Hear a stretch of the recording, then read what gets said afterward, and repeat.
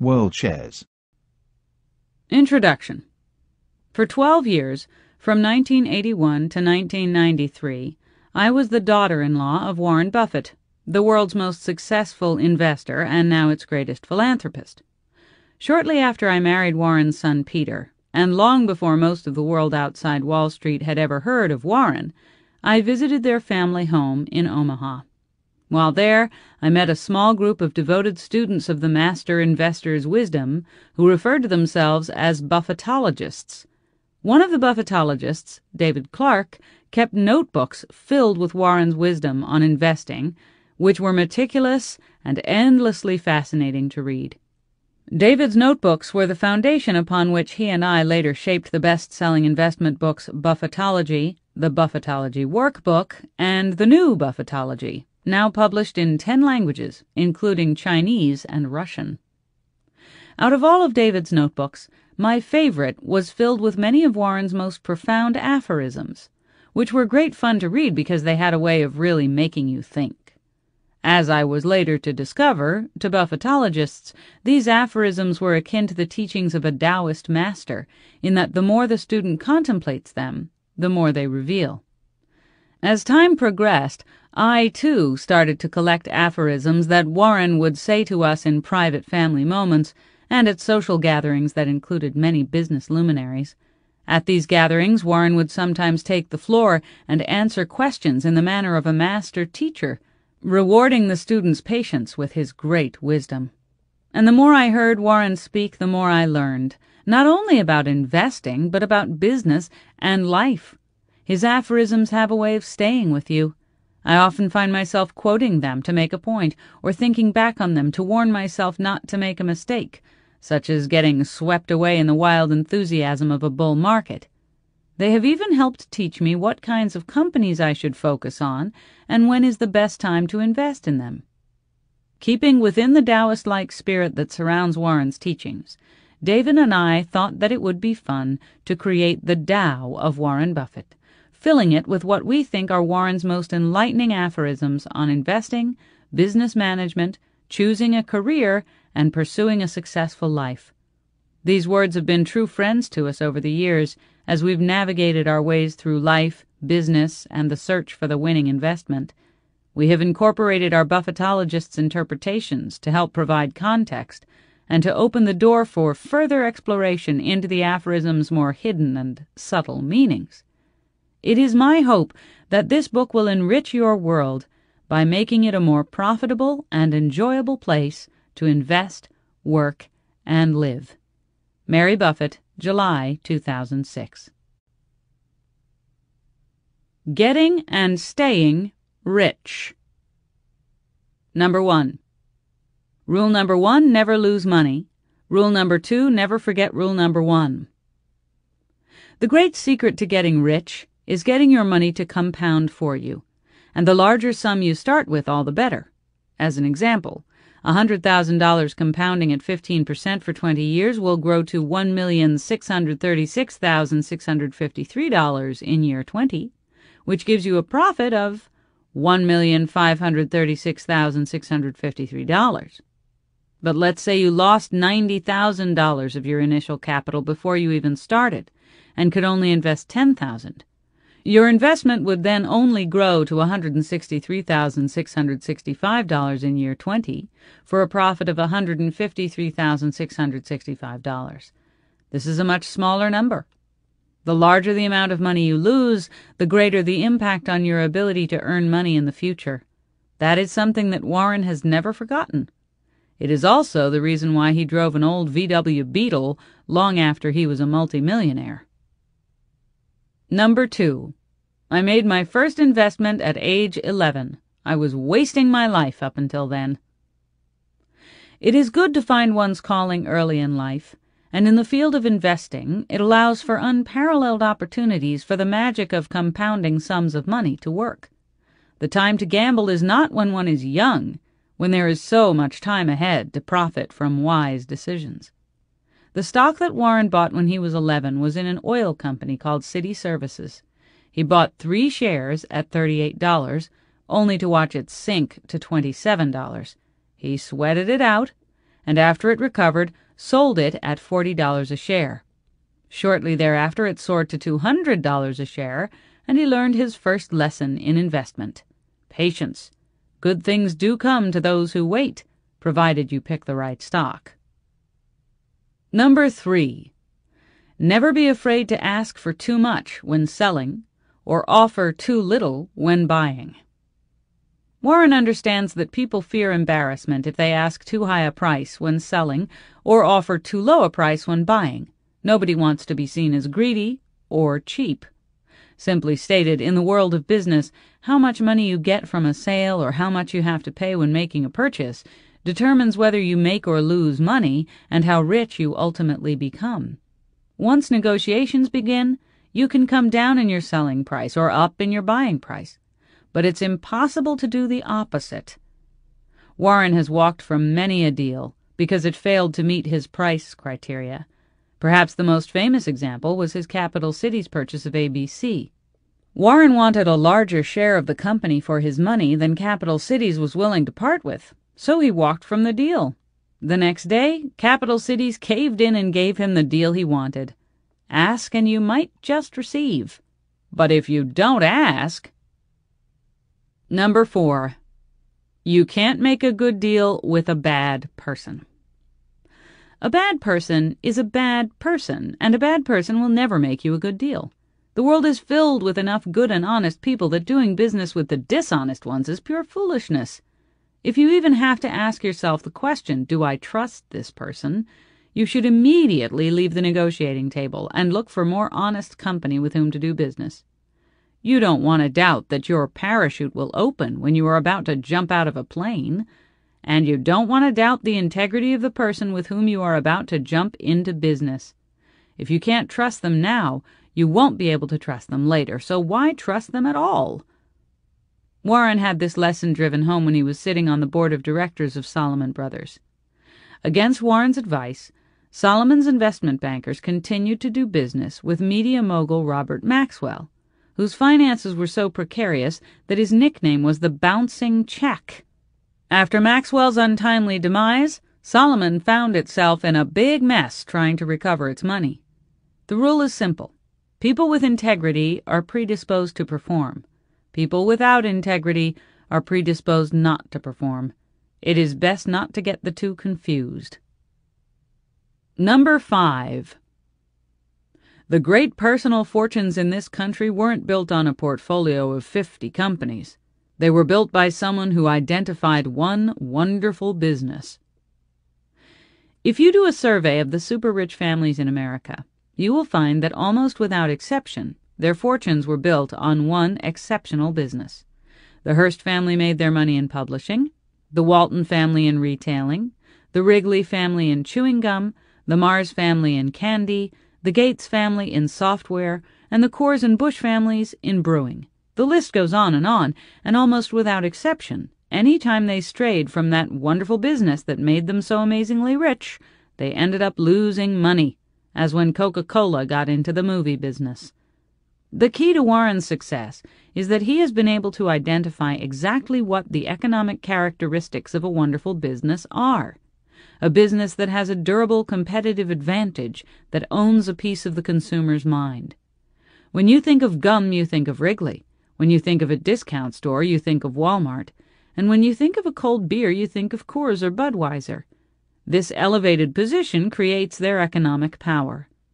Warren has learned that sometimes the short-sighted nature of the stock market grossly undervalues these wonderful businesses, and when it does, he steps up to the plate and buys as many shares as he can. Warren's company, Berkshire Hathaway, is a collection of some of the finest businesses in America, all of which are super profitable and were bought when Wall Street was ignoring them. Number 6. It is impossible to unsign a contract, so do all your thinking before you sign. Warren has learned that once you sign, the deal is done. You can't go back and rethink whether it was a good deal or a bad one. So do all your thinking before you sign.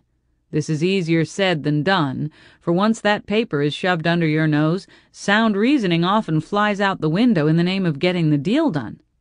Before signing a contract, imagine all the things that could go wrong, because they often do go wrong. The road of good intentions is paved with what were foreseeable troubles. Thinking long and hard before you take the leap will save you from having to think long and hard about all the trouble you just signed on for. Warren forgot to put a non-compete clause in his contract with 89-year-old Rose Blumkin when he bought her Omaha-based Nebraska Furniture Mart. A few years later, Mrs. B got angry at the way things were being done at the store, so she quit and started up a new store across the street, stealing tons of business from NFM. After a few years of suffering the stiff competition, Warren caved in and agreed to buy her new store for a cool $5 million. The second time around, he had her sign a non-compete agreement, and it is lucky for him that he did, since she continued on in the business until she was 103. Number 7. It is easier to stay out of trouble than it is to get out of trouble. It is far easier to avoid the temptation of breaking the law to make easy money than it is to deal with the consequences if you get caught. To stay out of trouble, just do the right thing at the right time. To get out of trouble, you need a lot of money and a lot of legal talent, and even then you may end up serving a lot of time. This lesson was driven home when Warren nearly lost his entire $700 million investment in the Wall Street firm of Salomon Brothers. The Federal Reserve Bank came within inches of shutting down the entire firm for its illegal bond trading activities, which were committed by a trader trying to make a quick buck. What did it cost to get out of trouble? The jobs of several of the firm's top traders, the jobs of its chairman and CEO, and millions in legal fees, fines, lawsuits, and lost business. It would have been a lot easier and far more profitable to have stayed out of trouble from the start. Number 8. You should invest like a Catholic marries, for life. Warren knows that if you view an investment decision from the perspective that you will never be able to undo it, you'll be certain to do your homework before taking the plunge. You wouldn't jump into a marriage without doing your research, dating, and discussing it with your advisors, your pals at the pub, and thinking long and hard about it. Would you? Nor should you jump into an investment without knowing a lot about the company and making sure you understand it. But it is the life part that really makes the money. Consider this. In 1973, Warren invested $11 million in the Washington Post Company, and he remains married to this investment even to this day, and over the 33 years he has held on to it, it has grown to be worth $1.5 billion. The conviction to stay the course can bring heavenly rewards, as long as you have chosen the right one to begin with. Number 9. Wall Street is the only place that people ride to in a Rolls-Royce to get advice from those who take the subway. Warren has always thought it strange that highly successful and intelligent business people who have spent lifetimes making huge sums of money will take investment advice from stockbrokers too poor to take their own advice. And if their advice is so great, why aren't they all rich? Maybe it's because they don't get rich off their advice, but off charging you commissions. One should beware of people who need to use your money to make you rich, especially when the more things they sell you means the more money they will make. More often than not, their agenda is to use your money to make themselves rich. And if they lose your money, well, they just go out and find someone else to sell their advice to. Warren feels so strongly about where Wall Street's true loyalties lie that he refuses to even look at the business projections that its analysts put together, because regardless of the nature of the business, the projections are always way too rosy. Number 10.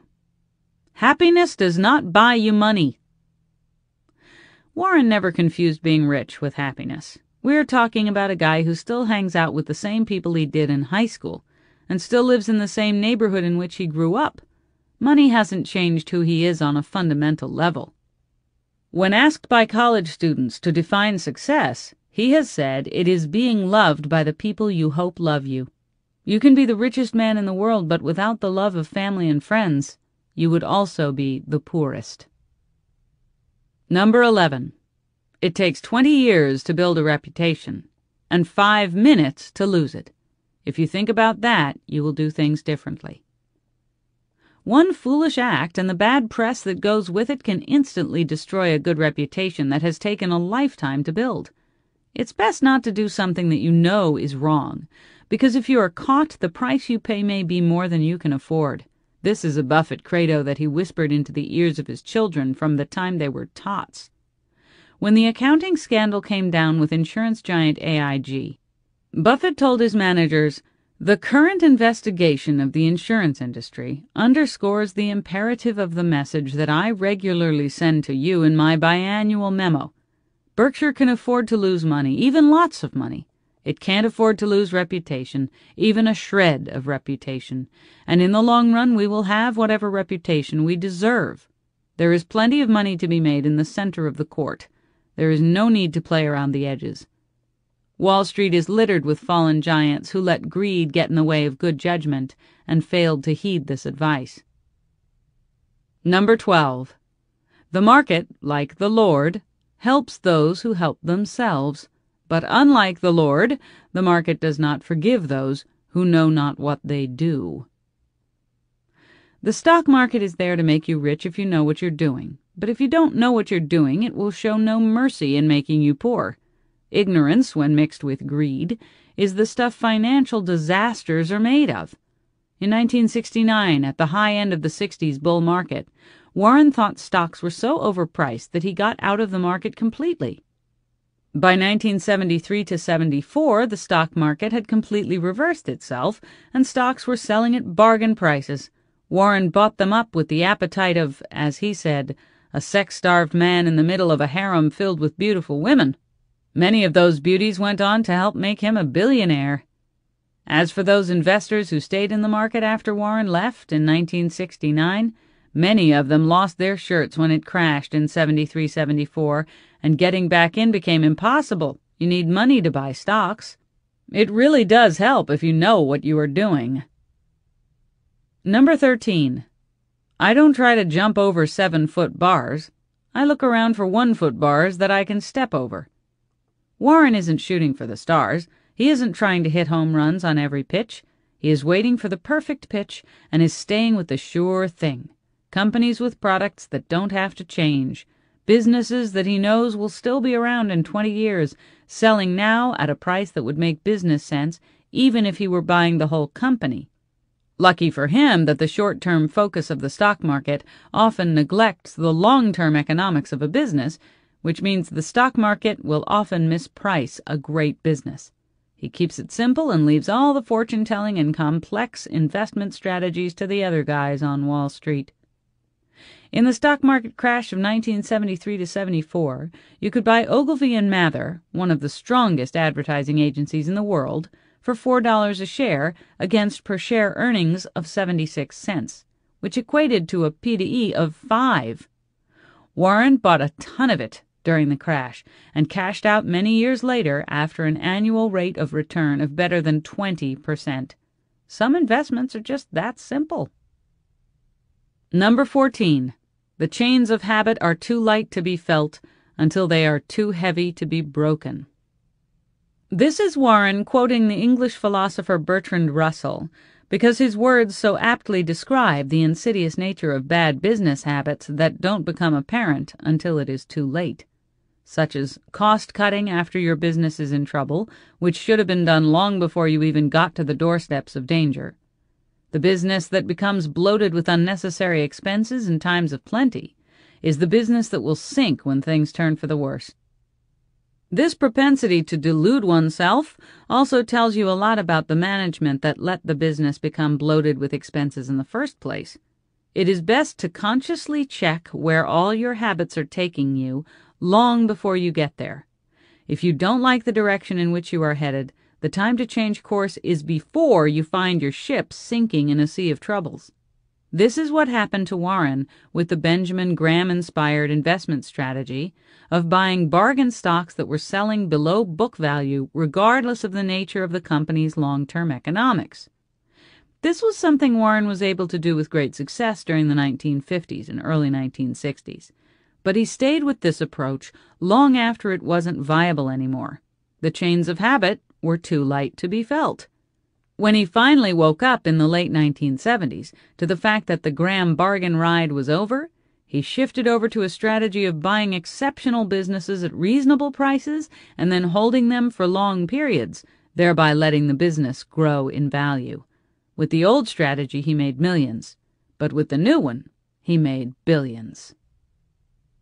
Number 15.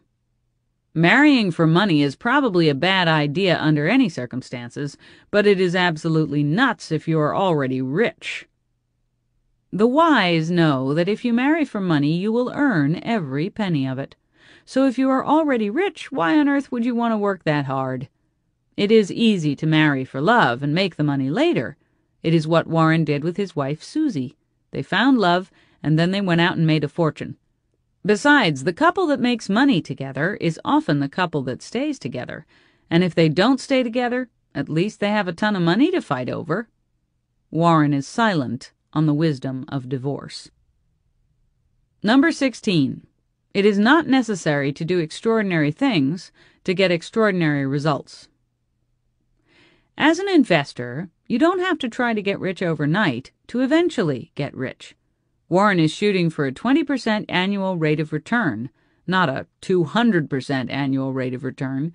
Invest $100,000 for 20 years at 20% a year, and you end up with $3.8 million. Hold it for 30 years and you end up with $23.7 million.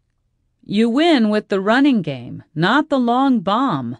With a world trying to get an annual return of 100%, a lot of mistakes are being made regarding long-term business economics that make getting a 20% annual return pretty easy.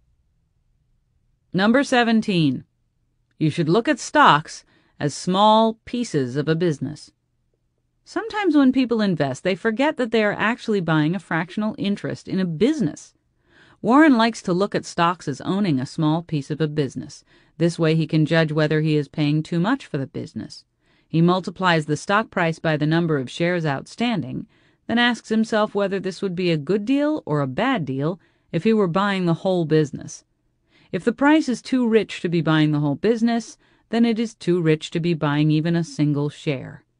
This thought alone can stop you from foolishly getting caught in the speculative frenzy that often goes with a bull market, for seldom do Wall Street darlings and other fashionable securities sell at prices at which it would make sense to buy the whole business.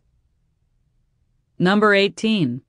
My idea of a group decision is to look in the mirror. Warren is not one to seek affirmation of his ideas from others, because so many of his ideas are the opposite of what the herd is thinking. To make big money in the investment world, you have to learn to think independently. To think independently, you need to be comfortable standing alone. Warren has a history of standing alone that dates back to the early days of his investment career. He chose to live in Omaha instead of New York City because there was less influence from Wall Street. He bought into Berkshire Hathaway when no one wanted it. He bought into American Express when no one wanted it. He bought into the Washington Post Company when no one wanted it. He bought into General Foods when no one wanted it. He bought into RJR Tobacco when no one wanted it. He bought into Geico when no one wanted it. He bought the bonds of the Washington Public Power Supply System when no one wanted them, and he bought into junk bonds when no one wanted them. Some of these investments he still owns. Some of them he sold after holding them a number of years, but on each and every one of them he made a fortune. If he had taken a vote of confidence from anyone on Wall Street, he would have missed the boat on all these great investments. Number 19. If I can't make money in a $5 trillion U.S. market, it may be a little bit of wishful thinking to think that all I have to do is get a few thousand miles offshore and I'll start showing my stuff. The odd thing about this quote is that 10 years later, Warren did go offshore to show his stuff. In 2003, he bought around $500 million worth of PetroChina, an oil company that is 90% owned by the Chinese government, which means, as Warren jokingly remarked, between the two of us, we control the company. PetroChina is the fourth most profitable oil company in the world. It produces as much crude as Exxon, and Warren bought it at 1/3 the valuation of Western oil companies. In case you are wondering, it is up 400% since then. And if that's not showing your stuff, I don't know what is. Number 20. You should invest in a business that even a fool can run, because someday a fool will. There are businesses with great underlying economics and businesses with poor underlying economics. You want to invest in companies with great underlying economics because it is hard to damage these kinds of businesses. Companies in which Warren has invested, such as Coca-Cola, Budweiser, Walmart, Wrigley's, Hershey, and H&R Block, are almost dumb-proof. You know you're going to make money with these businesses even if a fool becomes CEO. But if you have to worry about a fool running the business, then maybe it isn't such a great business, and maybe you shouldn't be in it. Number 21. With each investment you make, you should have the courage and the conviction to place at least 10% of your net worth in that stock. Conviction is based on what you know will happen. Faith is based on what you hope will happen. To make money in the investment game, you need to have conviction, which means that you need to know what you are doing. A surefire way to achieve Warren's level of conviction is to invest significant amounts of money. This causes you to focus and make certain that you have done your homework before you make your investment. But if your investment strategy is based on faith, then you really haven't a prayer. Number 22. Money, to some extent, sometimes lets you be in more interesting environments, but it can't change how many people love you or how healthy you are. The truth is that excessively large amounts of money can actually create a great deal of misery in your life. Your children won't work because they think they're going to inherit a fortune, which means that they never develop any of the self-esteem that work creates, which means that they end up being bitter and spending their time wishing you an early demise. If you are insanely rich, you may end up being surrounded by a bunch of sycophants who will fill your life with lies to stoke your illusions of grandeur till you look like a fool to the rest of the world.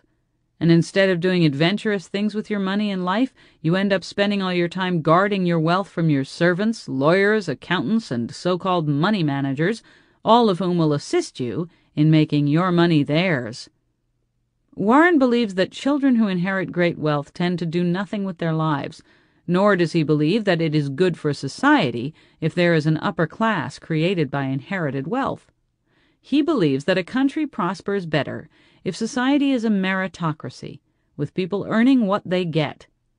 For this reason, he donated the $32 billion fortune he made from investing to charity, so that it would go back to help the very society that created it. Let this noble thought find a place in the hearts of all who make their fortunes in the world. Business. Number 23. Anything that can't go on forever will end. A stock price that is quickly rising will stop rising when the economic reality of the business finally sets in. It might seem as if it can go on forever, but if the business fails to perform up to the expectations that are driving the rising price, the company's shares will peak and then drop like a brick.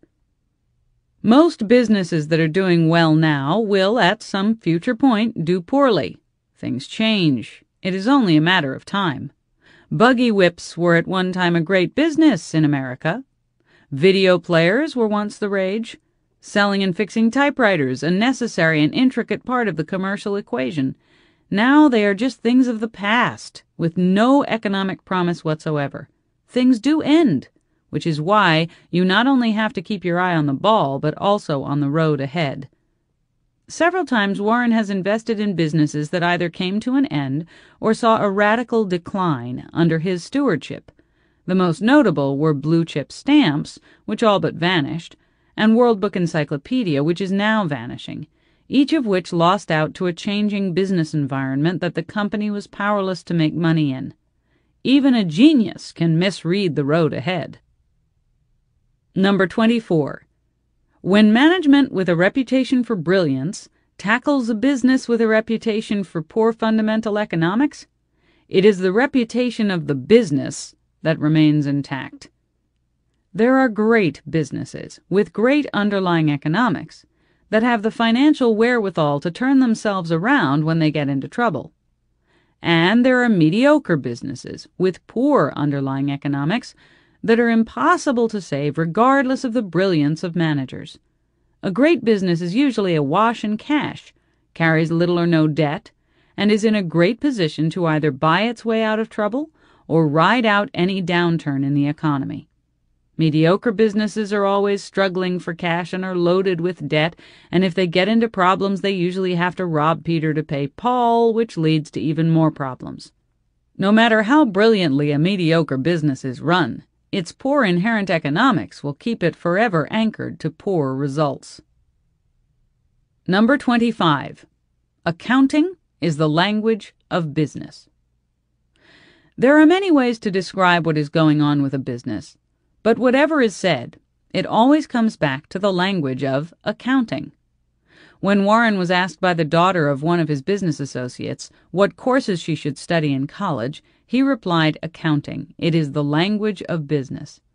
To read a company's financial statement, you need to know how to read the numbers. To do that, you need to learn accounting. If you can't read the scorecard, you can't keep score, which means that you can't tell the winners from the losers. Number 26. Turnarounds seldom turn. The world is full of businesses with poor economics selling at what seem to be bargain prices. Warren looks for a good business that is selling at a fair price, or even better, a great business at a bargain price, which is hard to find. Poor businesses remain poor businesses, regardless of the price you pay for them. The price of the stock may change, but the underlying character of the business tends to remain the same. If it is a good business, it will remain a good business. And if it is a bad business, it will remain a bad business. Bad businesses can't be turned into great businesses. Only in fairy tales do frogs turn into princes. And although many CEOs believe that they have the power of the magic kiss, 95% of the frogs they kiss remain frogs, and the 5% that do turn around probably weren't frogs to begin with. Warren believes that the same managerial energy and capital would be better spent buying a business with good economics that is selling at a fair price than on taking on a poor business in need of a magic kiss, even if it is selling at a bargain price. After kissing a few frogs in his life, he concluded that they don't taste very good. Number 27. If a business does well, the stock eventually follows. A market phenomenon that Warren relies on is that if the underlying business does well over a long period of time, the stock price will increase to reflect the underlying increase in the value of the company. Likewise, if the underlying business does not do well over a long period of time, the stock price will decrease to better reflect the underlying value of the company. The long-term value of the company has a way of rectifying the situation, no matter which direction. Thus, internet stocks that saw their prices soar skywards during the bull market saw them drop like a rock when they failed to make any money over the long run. Likewise, great companies that saw their stock prices plummet in the stock market crash saw them immediately recover once the market saw that their earning power had remained intact. If you buy a stock that has had its price beaten down, you'd better make sure that the long-term economics of the business are still good. If they are, and the business does well over the long term, so will the stock. For the stock price to improve, the business must do well, and to do well, it helps immensely if it was a great business to begin with. The Washington Post Company, Coca-Cola, Disney, American Express, General Foods, Wells Fargo, Interpublic Group, and Geico were all companies that had excellent economics working in their favor at the time that Warren bought into them, but had stock prices that were suffering from either a one-time solvable problem or an industry recession or a bear market. With every single one of these companies, the long-term economics they possessed eventually caused the stock market to revalue their stock prices handsomely upward. Number 28. Managing your career is like investing. The degree of difficulty does not count, so you can save yourself money and pain by getting on the right train. One not only needs to learn what kind of business to invest in, but what kind to work in. If one goes to work for a company with poor long-term economics, then he can never expect to do really well because the company doesn't do well. Salaries will be below average, and raises will be few and long between. And there is greater risk of losing your job because management will always be under pressure to cut costs. But if you go to work for a company that has great long-term economics working in its favor, then the company will be awash in cash. This means higher salaries and tons of raises and promotions for a job well done. Plus, there will be plenty of room for advancement as management looks for ways to spend all that free cash. You want to work for a company that has high margins and makes lots of money, and you want to stay away from businesses that have low margins and lose money. One is a first-class train ride to Easy Street. The other is a long, slow, hard freight train ride to a Siberian nowhere. Number 29. The reaction of weak management to weak operations is often weak accounting. If the business has lousy economics working against it, and the management lacks integrity, it will support weak accounting, which manifests itself by creating earnings where there really aren't any. This is very, very easy to do. Just book a cost as an investment in a partnership, then have the partnership pay you a fee out of the money you invested in it, which you book as income. Reduce costs and increase income with just a few strokes of a pen. The increase in earnings will get the shareholders and Wall Street to applaud you, which will cause the stock price to rise, which will get you a big juicy bonus worth millions and an invitation to have lunch with the president. Just think Enron. But there are others. Number 30. There is a huge difference between the business that grows and requires lots of capital to do so, and the business that grows and doesn't require capital. This is the big secret in Warren's buy and hold forever strategy. If you buy and hold a business that requires lots of capital to grow, your stock is never going to grow in value. The reason is the constant drain of capital just to keep the business from sinking in the wake of competition. If you have to spend billions redesigning your product mix every 5 years, those are billions that can't be spent expanding operations or buying new businesses or buying back stock. But a business that can grow without new infusions of capital can afford to spend its excess cash doing those things, all of which will increase the company's per-share earnings, which will, in turn, cause the company's stock price to increase. This is why Warren prefers companies like Wrigley's and Coca-Cola as opposed to GM or Intel. Companies like Wrigley's and Coca-Cola never have to spend billions redesigning their product or retooling their manufacturing plants, which leaves them plenty of money to spend on such fun things as buying back their own stock. GM and Intel, on the other hand, have to constantly spend billions on new designs and retooling. If either one stopped spending billions on new designs or retooling, it would be put out of business by its competition. If a business needs lots of capital to grow, it will never make you rich. And if it doesn't need lots of capital to grow, it won't ever leave you poor. Number 31. In a difficult business, no sooner is one problem solved than another surfaces. Never is there just one cockroach in the kitchen. A business with poor economics is a slow boat to nowhere and makes a lousy long-term investment. The intensely competitive nature of the business means that it will suffer slim margins on sales and have a constant need to upgrade the plant to stay competitive. If its products have to constantly change to stay competitive, then there is the added problem of financing research and development. For example, if a company that manufactures autos decides to change its line of products, it is going to have to spend billions retooling. One wrong guess and it might just bankrupt the entire operation. All of these things drain capital that could be spent to increase earnings, such as expanding operations, buying new businesses, or repurchasing stock. These constant crises of poor margins and poor earnings mean a constant battle with costs. And if you add in competition from overseas labor, you may find yourself in a business that is no longer operationally viable in its present form. In the game of long-term investing, these are the kinds of businesses that you want to stay away from. Warren avoids them like the plague, even if the stock market is giving them away.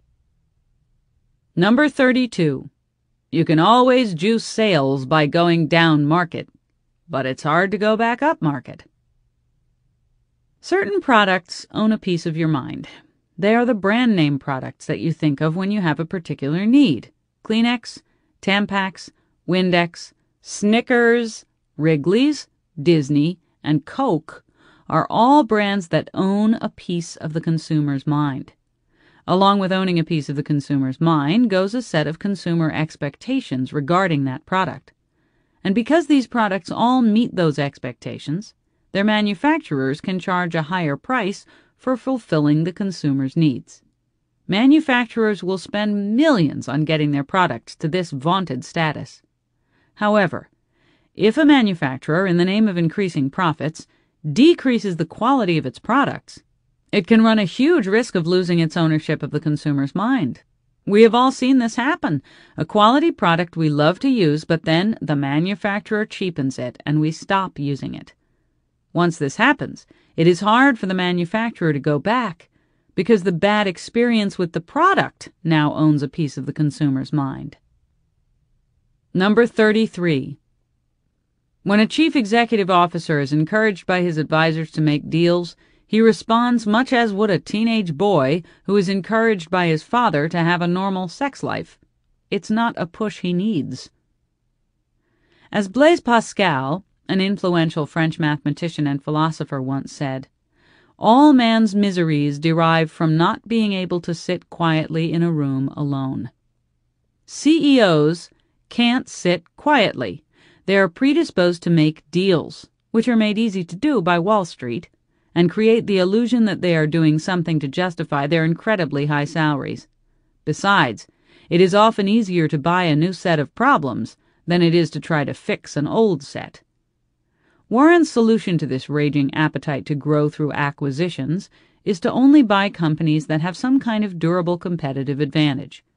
These companies have great underlying economics working for them, as evidenced by high returns on equity and strong and consistent earnings. The other kinds of companies he has labeled commodity-type businesses, which are evidenced by low returns on equity and erratic earnings. Since most of the companies in the world fall into the commodity type, it is easy for Warren to find some rest. But when a company shows up with a durable competitive advantage, he jumps on it 10 minutes after he sees the deal. Warren knows what he wants before he wants it. Number 34. You don't have to make money back the same way you lost it. Beginning investors sometimes think that the only game in town is the stock they just lost money on, so they keep playing it, as if it's a game in a casino, hoping that their luck will change. But with stocks, unlike casino games of chance, the risk varies dramatically from one stock to another, all of it based largely on two factors: the quality of the company and the price you pay for its shares in relation to that quality. The higher the quality, the lower the risk, and the lower the price in relation to the quality of the business, the lower the risk. Most of the time, high quality comes with a high price, which is not that good a deal, but occasionally the stock market does something freaky and you get high quality selling at a low price. This is where the easy money is made. What you want to stay away from is low-quality businesses selling at a high price, because that is where fortunes are lost. Low quality and a high price in relation to the quality of the business means stay away. And high quality and a low price in relation to the quality of the business means come play. But every single stock is a new game with new odds, which change as the price of the stock changes. So wait till you find one where the odds are so much in your favor that you have a margin of safety. Then bet big. The funny thing about the stock market is that, unlike a casino, it occasionally serves up a sure thing. Warren is all about the sure thing. Number 35. I look for businesses in which I think I can predict what they're going to look like in 10 to 15 years' time. Take Wrigley's chewing gum. I don't think the internet is going to change how people chew gum. Consistent products equal consistent earnings. If the product doesn't have to change, you can reap all the benefits of not having to spend money on research and development, nor do you have to fall victim to the ups and downs of fashion. Think beer, soda pop, and candy. Budweiser has been making the same brew for over 100 years. Coke has been selling the same magical caramel-colored sugar water for over 100 years, and Wrigley has been making the same chewing gum for, you guessed it, over 100 years. Catching the trend here? Do you think you can predict what these companies will probably be selling in 15 years? If you can, then you might just be the next Warren Buffett. Warren's Mentors. Number 36. Someone is sitting in the shade today because someone planted a tree a long time ago. If not for the hard work of Warren's mentor Benjamin Graham in developing the concept of value investing, Warren might never have gotten out from behind the counter at his grandfather's grocery store. For it is easy to become brilliant at what you do when you stand on the shoulders of a giant. The trick is picking the right giant. In Warren's case, he chose Graham, a man known as the Dean of Wall Street. Graham developed a concept of value investing and taught a course on it at Columbia University in New York City. Warren took Graham's course, and in the words of his classmate Bill Ruane, sparks were flying between the two. After Columbia, Warren went to work at Graham's Wall Street investment firm, and the rest of the story is the stuff of which financial legends are made. Number 37. With enough inside information and $1 million, you can go broke in a year. Face it, by the time inside information gets to you, everyone else has heard it and traded on it. Besides, trading on inside information is against the law. Warren has often said that one of the advantages to living in Omaha is that no one's around to whisper inside scoops in his ear over lunch. Often, unscrupulous types start rumors so that they can drive up the price of shares so that they can dump them in the laps of gullible investors. Famed 1920s investment great Bernard Baruch was famous for selling out a stock position as soon as someone gave him a hot tip on it. Baruch, by the way, died a very, very rich man. Number 38. Read Ben Graham and Phil Fisher, read annual reports, but don't do equations with Greek letters in them. Ben Graham taught that you should only buy a stock when it is selling at a low price in relationship to its long-term value. The low price will give you a margin of safety against calamity. Phil Fisher said that you need to buy a high-quality company, then hold it for a long, long time, and let the retained earnings build up the value. Warren took Ben's buy at a low price to get a margin of safety, and married it to Phil's buy the highest quality company and hold it forever, and ended up with buy high-quality companies at low prices in relation to their value, and then hold them for a long, long time. This is one of those equations where the sum is greater than its parts. Warren ended up making far more money than either Ben or Phil, who were the master investors of their day. As far as the equations with Greek letters in them are concerned, they are for the Wall Street types who didn't get around to reading Ben and Phil. Number 39. I am a better investor because I am a businessman, and a better businessman because I am an investor. A smart businessman knows a good business from a bad one, and a smart investor knows when a business is being sold cheap or is overpriced. So to be great at investing, you need to be like the businessman and know the good business from a bad one. And when you go to buy a business, you need to be like the smart investor and know whether it is selling cheap or it is overpriced. Combine the two and you can make $1 billion. It's that easy. And it's that hard. In Warren's early days, he was only concerned with the historical financials of a company. He didn't really care about the product it produced.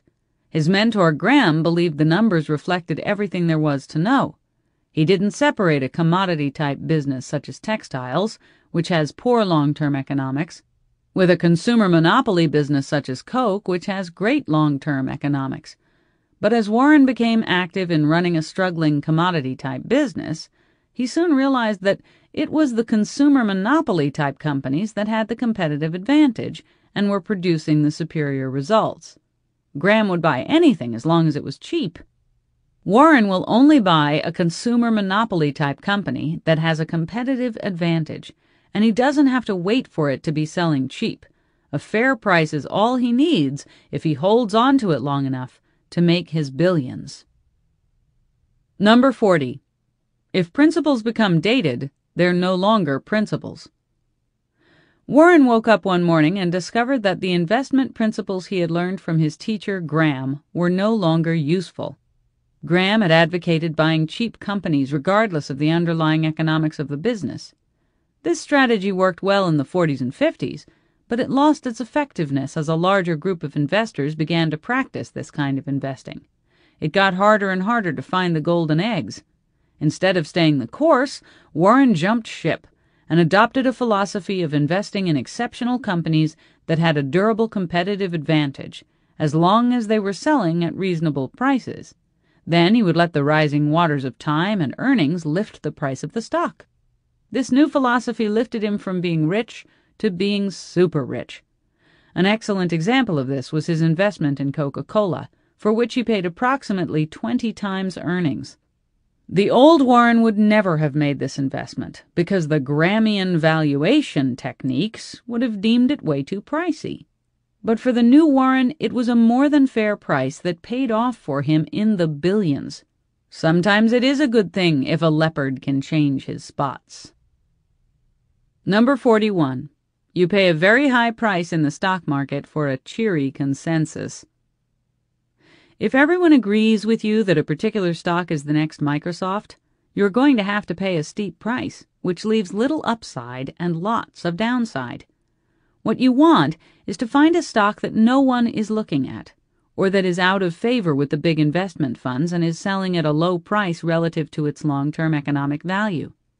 Many that have risen shall fall, and many that have fallen shall rise again. This was the battle cry of Warren's mentor Benjamin Graham. We are interested in the rise again part. We do not want to be paying sky-high prices for stocks that are just waiting to fall. We want to be paying bargain prices for stocks that are waiting to rise. Education. Number 42. If calculus or algebra were required to be a great investor, I'd have to go back to delivering newspapers. According to Warren, the math skills you need to be a great investor are addition, subtraction, multiplication, division, and the ability to rapidly calculate percentages and probability. Anything more, as the French would say, is a waste. Anything less, and you can't play the game. Number 43. You have to think for yourself. It always amazes me how high IQ people mindlessly imitate. I never get good ideas talking to other people. Many high IQ types think that the way to get rich is to imitate others. This is in part due to an education system that rewards imitating the professor. On Wall Street, the dominant investment strategy is based on imitating what the herd is doing. It is easier to sell you something that is popular as opposed to something that is unpopular. Warren isn't trying to sell anyone investments. He's just trying to get rich off investments. This is done not by following the herd, but by identifying stocks that Wall Street doesn't want today, but will be dying for tomorrow. As for those who follow the herd, well, they usually spend a lot of time scraping their shoes. Number 44. The smarter the journalists are, the better off society is. We get our information for processing investment ideas from the media, which means we are wholly dependent on journalists for accuracy and proper analysis of what is going on.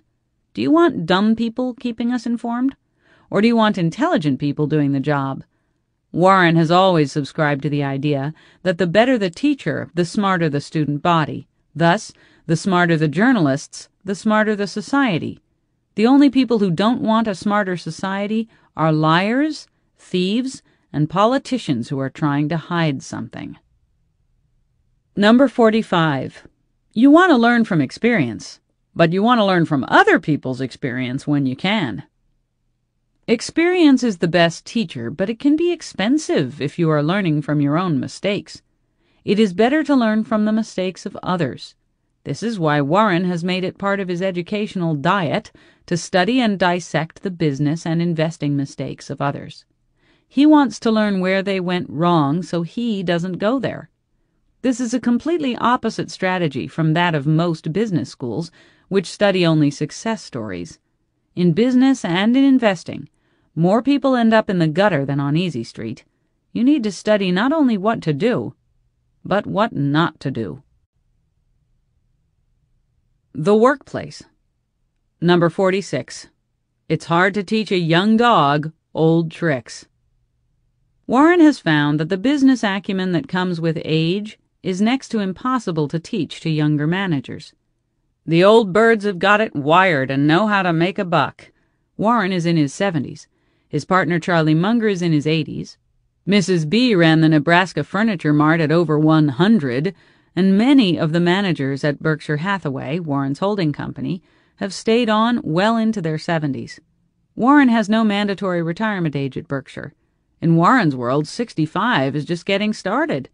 Age and experience can be far greater virtues than youth and enthusiasm when it comes to making money the old-fashioned way. Number 47. In looking for someone to hire, you look for 3 qualities: integrity, intelligence, and energy. But the most important is integrity, because if they don't have that, the other 2 qualities, intelligence and energy, are going to kill you. When you hire someone to run your business, you are entrusting him or her with the piggy bank. If these people are smart and hard-working, they're going to make you a lot of money. But if they aren't honest, they will find lots of clever ways to make all your money theirs. So if you have to hire people who aren't honest, make sure they're not hard-working and are dumb as bricks. That way, all they will be able to steal are the bricks. Integrity is the key ingredient to Warren's management philosophy. When he bought the Nebraska Furniture Mart from Mrs. B, he surprised her and the rest of the Mart's management by not requesting an audit of her books. He simply asked her what it was worth, and she told him. And the next day, he brought her a check for $40 million. When Mrs. B asked him about it later, he replied that he trusted her far more than he trusted his accountants. Also, Warren's management style has always been to afford his managers tremendous operational autonomy. They are free to run the businesses as if they are the owners. He couldn't give his managers this much freedom if they lacked integrity. Number 48. Can you really explain to a fish what it is like to walk on land? One day on land is worth 1,000 years talking about it, and one day running a business has exactly the same kind of value. As they say in the military, it's all fun and games until someone starts shooting back. The same applies to the business world. Dealing with real manufacturing problems and getting and keeping real customers is what separates the academics from the managerial real world. At the Berkshire-owned Nebraska Furniture Mart in Omaha, company founder and top manager Mrs. B rode to business victory after victory, decade upon decade, with the frontline troops at the mart. Age and experience before youth and enthusiasm has become Warren's battle cry that makes Berkshire's cash register ring and ring and ring. Number 49. It's only when the tide goes out that you learn who's been swimming naked. Creative accounting has let more than a few of Wall Street's darlings rise to the top. But if the real money doesn't show up at some point, the enthusiasm and illusion fall away, and all that is left is an empty bank account and a bankruptcy filing. The tide went out on Enron, and we all saw that the emperor had no clothes. The problem is finding out who is swimming naked before the tide goes out. Number 50. When ideas fail, words come in very handy. This is Warren quoting Goethe, and what he means by this is that when your great idea blows apart and you lose the business, you will use words to conjure a great excuse so you won't look as if you're incompetent. In the world of CEOs, there is a never-ending quest for good excuses to soothe irate shareholders' anger over management's poor decisions. By not taking the blame, they are essentially saying that the buck doesn't stop here. If it doesn't stop with the CEO, then he must not really be our leader, right? If he isn't our leader, then why don't we go out and get ourselves someone who can lead to run our business? It is our business, isn't it? We are the owners, right? Warren has never forgotten that Berkshire's shareholders own the business that he runs. That is why he is always forthcoming, not only about the good news, but also the bad. Number 51. The really good business manager doesn't wake up in the morning and say, "This is the day that I am going to cut costs," any more than he wakes up and decides to practice breathing. The time to get your vaccinations is not the day after you contract the disease. In the business world, much of managing is done reactively. Warren believes in proactive management, fixing the potential problem before it becomes a problem. You keep costs low from the start, which keeps more powder dry for an attack by your competitors and creates more profits when things are good. Warren staffs Berkshire's home office with a lean, mean office machine of 17. Here is a man who practices what he preaches. If you read that a company is instigating a cost-cutting program, then you know that management has been slacking in keeping costs low from the start. What do you think of a company with management that does not have a grip on costs? Do you think they're going to make their shareholders a lot of money? Number 52. Wouldn't it be great if we could buy love for $1 million? But the only way to be loved is to be lovable. You always get back more than you give away. If you don't give any, you won't get any. There's nobody I know who commands the love of others who doesn't feel like a success. And I can't imagine people who aren't loved feel very successful. Love is important in Warren's personal life, and he has incorporated it into his business and management philosophy. He only hires people who love what they're doing, because if you love what you're doing, you will treat others well, so that they will in turn also love what they do. He never degrades his managers when they make mistakes. Rather, he encourages them not to dwell on mistakes and to get on with business. His love and respect for his managers is so strong that he trusts them completely with the businesses they run. He gives them complete control over them, which promotes a strong sense of responsibility. Warren talks endlessly about how proud he is of his management teams and never hesitates to sing their praises in public. This is how he is able to attract the best and the brightest managers in the world. Love and respect really do beget love and respect. It's the first step on the road to being a success in life. Number 53. We enjoy the process far more than the proceeds, though I have learned to live with those also.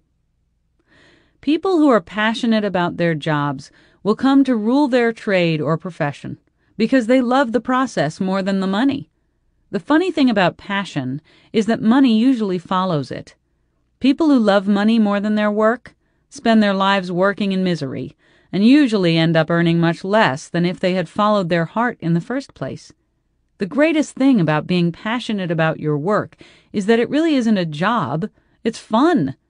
Warren has always said that he loves what he does so much that he would pay to have his job. But he doesn't have to, because he makes a ton of money doing what he loves. Number 54. If you hit a hole-in-one on every hole, you wouldn't play golf for very long. A job with challenges keeps things interesting, creates high self-esteem, promotes creativity, and attracts the highest quality people. A job without challenges is boring, creates low self-esteem, and attracts the least motivated people. However, for challenges to be present, there also has to be risk. In the world of business, as challenges arise, decisions have to be made, and inevitably mistakes will happen. It is the nature of making decisions, and it is also what makes it all so interesting. Warren has learned that if he wants to attract the best and brightest managers, the ones who are self-motivated and aggressive in taking on challenges, then he must give them a work environment that will allow them to make the mistakes that come along with the successes. Number 55. There comes a time when you ought to start doing what you want. Take a job that you love. You will jump out of bed in the morning. I think you are out of your mind if you keep taking jobs that you don't like because you think it will look good on your resume. Isn't that a little like saving up sex for your old age? Spending a life getting up and going to a job that you hate with people that you don't respect leads to frustration and discontent, which you bring home with you from work and share with your family, which makes them unhappy as well. This, of course, makes for a lousy life for everyone you love, including yourself. It is much better to find a job that you love. Then going to work puts a smile on your face, which you can take home with you at the end of the day to share with your loved ones. And if you are worried about money, keep in mind that the people who love what they are doing are the ones who rise to the top of their fields and end up making the most money, be it the poor Russian immigrant who couldn't read but loved to sell furniture, or the needy son of a grocery clerk who had a thing for numbers and stocks. Do what you love and the money will come. It worked for them, and it will work for you. Number 56. A friend of mine spent 20 years looking for the perfect woman. Unfortunately, when he found her, he discovered that she was looking for the perfect man. What Warren's friend failed to realize is that selling someone on what you have is different from buying what someone else has. He was sold on her goods, but she wasn't sold on his. In life and in business, you have to sell the other person on who you are and what you have for them to buy. Warren had to sell himself to his original investors, and he still has to sell himself to the privately held family businesses that Berkshire wants to buy. People who have spent their lives building a business aren't interested in selling their baby to just anybody. Warren sells them on the idea that he will give those businesses a good home. In our daily lives, we have to sell ourselves to our employers and to our customers. Business relationships are just like personal relationships. They are best started by showing an interest in the other person and in finding out what that person's needs are. Because ultimately, we are selling to those needs. He or she who forgets that will spend a lot of time sitting alone at the bar. Analysts, advisors, brokers, follies to avoid. Number 57. Never ask a barber if you need a haircut. Ask an advisor if there is a problem, and he will find a problem, even if there isn't one. Warren found this to be true of investment bankers, management advisors, lawyers, auto mechanics, lawn care consultants, and the like. People who are paid to fix problems will always find problems, because if there isn't a problem, there is nothing to fix. Number 58. Forecasts usually tell us more of the forecaster than of the forecast. What most people forget is that most forecasters have an agenda that reflects the interests of the people who are paying their salary. If they are being paid to be pessimistic, they will be pessimistic. If optimism is needed, then it is optimism you will get. People are what they are being paid to be, no more, no less. Forecasters don't have a crystal ball that they can see into the future with, but they do have mortgages that need servicing and children who need to go to college. Wall Street likes to see a lot of trading activity, and that means it needs reasons to make a lot of changes to your investment portfolio. If the forecaster says interest rates are going up, you sell your stocks. If he says rates are going down, you buy stocks. They do the same thing with individual stocks. Predict lower earnings this quarter and you're selling out. Predict higher earnings this quarter and you are buying in.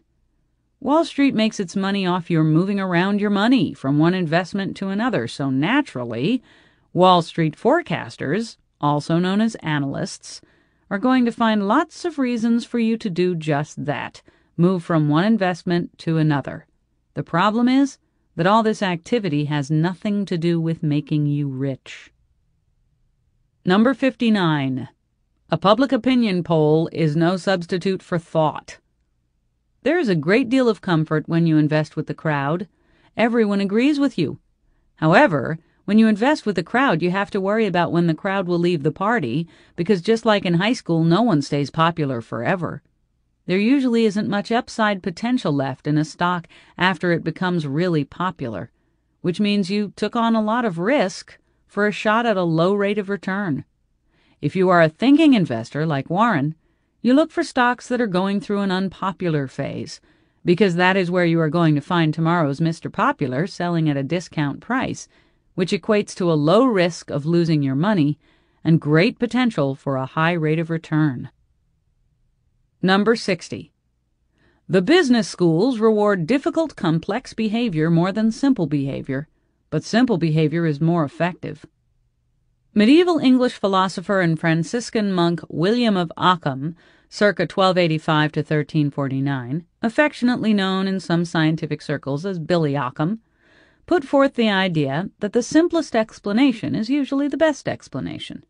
The problem with this idea is that priests of any profession need complexity to keep the laity from performing their priestly magic. If you understood the investment process, there would be no need for investment analysts and advisors. Nor would we need mutual funds or any of the other priests of the profession. Finding a great business and buying it at a great price, and then holding it for 20 years, is not that hard to learn and profit from when all the so-called priests of Wall Street are preaching short-term investment strategies, which in truth are completely geared for making the advisor, and not the advisee, rich. Number 61. There seems to be some perverse human characteristic that likes to make easy things difficult. Every profession is ultimately a conspiracy against the laity. Only when something is made difficult to understand is there a need for experts, who can charge high fees for having figured it all out. The greater the complexity, the greater the need for an expert to help guide you through the complexity. Wall Street is in the business of selling its expertise and picking stocks for you to invest in. And because of this, brokers have a vested interest in presenting the investment game as being so complicated that it is beyond understanding for anyone but the most savvy of pros. Their scheme is simple. They are going to get rich off making you rich, and they keep you coming back because they have convinced you that the investment game is too complicated to figure out. But no one ever asks why, if they are so smart, do they need other people's money to get rich? Maybe they need your money because the game doesn't have anything to do with you making money off investments.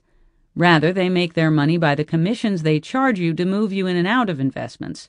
As Woody Allen once said, a stockbroker is someone who invests other people's money until it's all gone. Number 62. Recommending something to be held for 30 years is a level of self-sacrifice you'll rarely see in a monastery, let alone a brokerage house. Your stockbroker would starve to death before he would adopt Warren's strategy of buy and hold. It's not that brokers don't believe it will create wealth. It is just that it won't create any wealth for your broker. They make all their money on the commissions they receive by getting you into and out of stocks. The more you get in and out, the more money they make.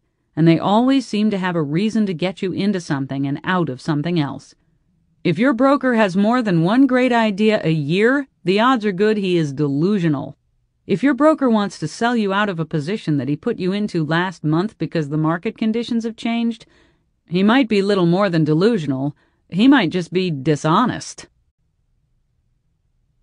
Why not to diversify? Number 63. I can't be involved in 50 or 75 things. That's a Noah's Ark way of investing. You end up with a zoo that way. I like to put meaningful amounts of money in a few things. If you were to invest in 50 different stocks, then your attention and ability to keep track of the business economics of each and every one would be severely limited. You would indeed end up with a zoo, in which none of the animals got the attention it needed. It's like being a juggler with too many balls in the air. You don't just drop one, you end up dropping them all. Warren puts meaningful amounts of money into his investments because great investment ideas are often few and far between. He says that you only have to make a few right decisions to end up rich, and that if you are getting more than one brilliant investment idea a year, you are probably deluding yourself. Number 64. Diversification is a protection against ignorance. It makes very little sense for those who know what they're doing. If you don't understand what you are doing, you should broadly diversify your investments with the hope that not all your eggs will go bad. If your investment advisor recommends broad diversification, he is really telling you that he doesn't know what he is doing, and he wants to protect you from his ignorance. Warren knows what he is doing, so he prefers to concentrate his investments on a few well-chosen eggs, and then he watches them like a hawk. Number 65. Wall Street makes its money on activity. You make your money on inactivity. The name of the game on Wall Street is to get control of your assets and then milk you for commissions. Brokers have 100 ways of doing this. They will have you buying and selling on interest rate news, bad quarter or good quarter earnings reports, and every analyst's recommendation that comes across their desk. They will even have you trading on the outcome of presidential elections. They make money off activity, any activity, and as long as you are willing to go for it, they are happy to take your money. For you to make money in the stock market, you need to buy a great company at a fair price or below and hold it for a long time, thereby letting the company's retained earnings build up its underlying value. This is how everyone from Bill Gates to Warren Buffett got super rich. Gates did it with just one stock, and Warren did it on a half dozen. It really does work. Just look at who are the first and second richest men in the world. If you still don't believe it, go ask the 100 or so people in Omaha who, 30 years ago, put all their money into just one company, Berkshire Hathaway, and who are now each worth over $50 million. Number 66. Why not invest your assets in the companies you really like? As Mae West said, too much of a good thing can be wonderful. Warren is famous for highly concentrated stock positions, and he is willing to keep adding to those positions as long as the economics of the business are there and the price is right. Sometimes he will build a large position over a number of years, as he did with Coca-Cola. This is contrary to the strategy of diversifying risk, also known as not putting all your eggs in one basket. Warren has always believed that if you diversify just for the sake of diversity, you will end up with a menagerie for a portfolio, never really understanding any of the businesses in which your money is invested. He would rather think long and hard about what basket he is putting his money into. Then once he puts it in, he'll watch that basket like a hawk. Number 67. Wide diversification is only required when investors do not understand what they are doing. If some investment advisors are trying to sell you on the idea of diversifying your stock portfolio, it is because they don't know what they are doing when it comes to investments, and they want to protect you from their ignorance. And if you don't know what you are doing, diversification is a wise course, in that it will offer you a modicum of protection against losing everything and the potential for average growth over the long run. However, it is never going to make you rich, because the strategy is based on the winners and the losers canceling each other out. It will, however, never leave you poor. Number 68. You only have to do a very few things right in your life, so long as you don't do too many things wrong. The principles of life and investing often parallel each other. To succeed in life, you really only have to get a few things right. The only way that you can screw it up is to make a series of bad decisions. That doesn't mean that you can't make mistakes. You just can't make too many big ones. The same goes for investing. Make a few right investments and you can make a fortune. But every time you make an investment decision, there is a chance that you will get it wrong. Make a few bad ones, and you will eventually wipe out the gains from the few good ones you made. Warren decided early in his investing career that it would be impossible for him to make hundreds of right investment decisions, so he decided that he would invest only in the businesses that he was absolutely sure of and then bet heavily on them. He owes 90% of his wealth to just 10 of these. Sometimes what you don't do is just as important as what you do. Discipline, prudence, and patience. Number 69. If you let yourself be undisciplined on the small things, you will probably be undisciplined on the large things as well. Warren has found that people often make exceptions to a disciplined investment strategy when they are making small investments, and that this behavior often leads to an unraveling of a disciplined approach. Discipline is the key to success in the investment game, just as it is a key to success in much of life. Warren so believes in a disciplined approach that he has turned down a $2 golf bet because the odds were against him. He freely admits that on the golf course the odds are usually against him.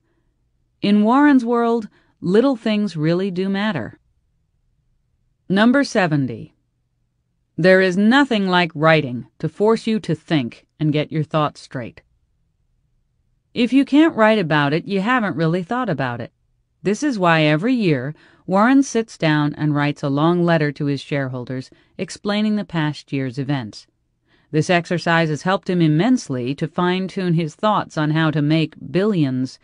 Writing about something makes you think about it, and thinking about where to invest your money is a good thing, which is why writing about it is even a better thing. Warren usually begins writing his annual report right after the new year in his winter home near the water in Laguna Beach, right down the street from Benjamin Graham's old place. He writes it in longhand, pen and paper, then ships it out to his friend Carol Loomis, editor-at-large of Fortune magazine. Even a genius needs the helpful hand of an editor. Number 71. The less prudence with which others conduct their affairs, the greater the prudence with which we should conduct our own affairs. This is a direct reference to bull stock markets and the insane prices that they create. In this case, the investing public becomes more and more imprudent as to what it's willing to pay, meaning that people are willing to keep buying no matter what the price. In a bull market, Warren becomes prudent as to what he buys.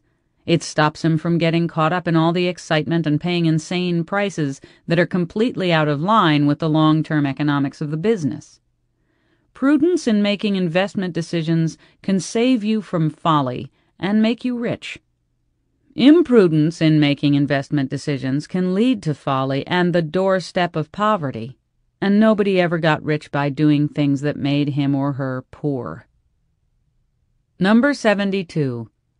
I've never swung at a ball while it's still in the pitcher's glove. Warren has long been a student and fan of baseball, and he took an important ingredient for his investing strategy from a book that superhitter Ted Williams wrote entitled The Science of Hitting. Ted argues that to become a great hitter, you have to keep yourself from swinging at bad pitches. What you are looking for is the perfect pitch. Warren took it as an analogy to investing. To be a great investor, he only had to wait for the right opportunity. He also realized that unlike Ted, who was only allowed 3 strikes, he could stand at the plate all day, waiting for the perfect investment opportunity to appear. Thus, Warren never buys into a company if he can't gauge how the company will perform in the future. He is not a get-in-on-the-ground-floor kind of guy. He likes a great business with a predictable future that is selling at a discounted price that was brought on by a correctable mistake by management, or an industry recession, or a bear market. This is one of the reasons why he stays away from companies that have no history of making any money. The ball is still in the glove. He says that if you buy the stock of a company that has never earned a dime, you are essentially buying the hope that it will make money in the future, that you are buying a future income stream that might never occur. Future income streams that might not exist are, and have always been, impossible to value. If your investment strategy is based on the hope of future earnings, you are potentially swinging at a whole lot of trouble. Number 73. Imagine that you had a car, and that was the only car you'd have for your entire lifetime. Of course you'd care for it well, changing the oil more frequently than necessary, driving carefully, etc. Now, consider that you only have one mind and one body. Prepare them for life. Care for them. You can enhance your mind over time. A person's main asset is themselves, so preserve and enhance yourself. Warren sees the human mind and body as being a kind of business asset. Your business, your assets. You may spend your life selling your services directly to the public, or you may do it indirectly by selling your services to a business that does. But ultimately, you are an economic entity that has the capacity for earning huge amounts of money. If you owned a business that had a great potential to make huge amounts of money, you would take great care of it and nurture it and build it into the best business in the world. It is the same thing with your body and mind. They are your business, your assets. You can take care of them and make them strong by seeing that you are well educated, so that you can fully optimize your infinite money-making potential. Or you can squander your assets and throw away all their potential. The choice is yours. Number 74. I buy expensive suits. They just look cheap on me. Personality always shines through, regardless of the quality of the rags. Warren is cheap, has always been, and probably always will be. He is cheap because he knows the future value of a compounding sum of money. In his early days of being a money manager, and in the years after he had made millions, he was famed for driving around Omaha in an old Volkswagen Beetle. Compounding at 20% a year, $25,000 would come to $958,439 after 20 years. And to Warren, that is just way too much to pay for a car. As for the expensive suits, he didn't start buying them until he was well past 60, and the future value of the money he spent on them wasn't so great that he couldn't get to sleep at night. Number 75. In the search for companies to acquire, we adopt the same attitude one might find appropriate in looking for a spouse. It pays to be active, interested, and open-minded, but it does not pay to be in a hurry.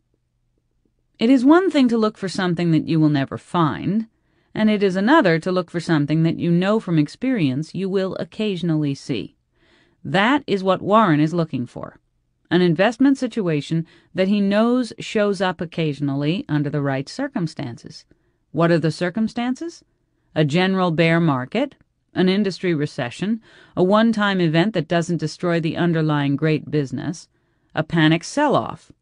All these things create situations in which the stocks of some really great companies sell for some amazingly low prices. The only thing that he has to do is be patient and wait for those events to occur, which they do. Not every day, not every month, and sometimes not every year, but with enough regularity that they have made Warren the second richest man in the world. Beware the folly of greed. Number 76. When proper temperament joins up with the proper intellectual framework, then you get rational behavior. Warren has always said that the best temperament for good investing is to be greedy when others are scared, and scared when others are greedy.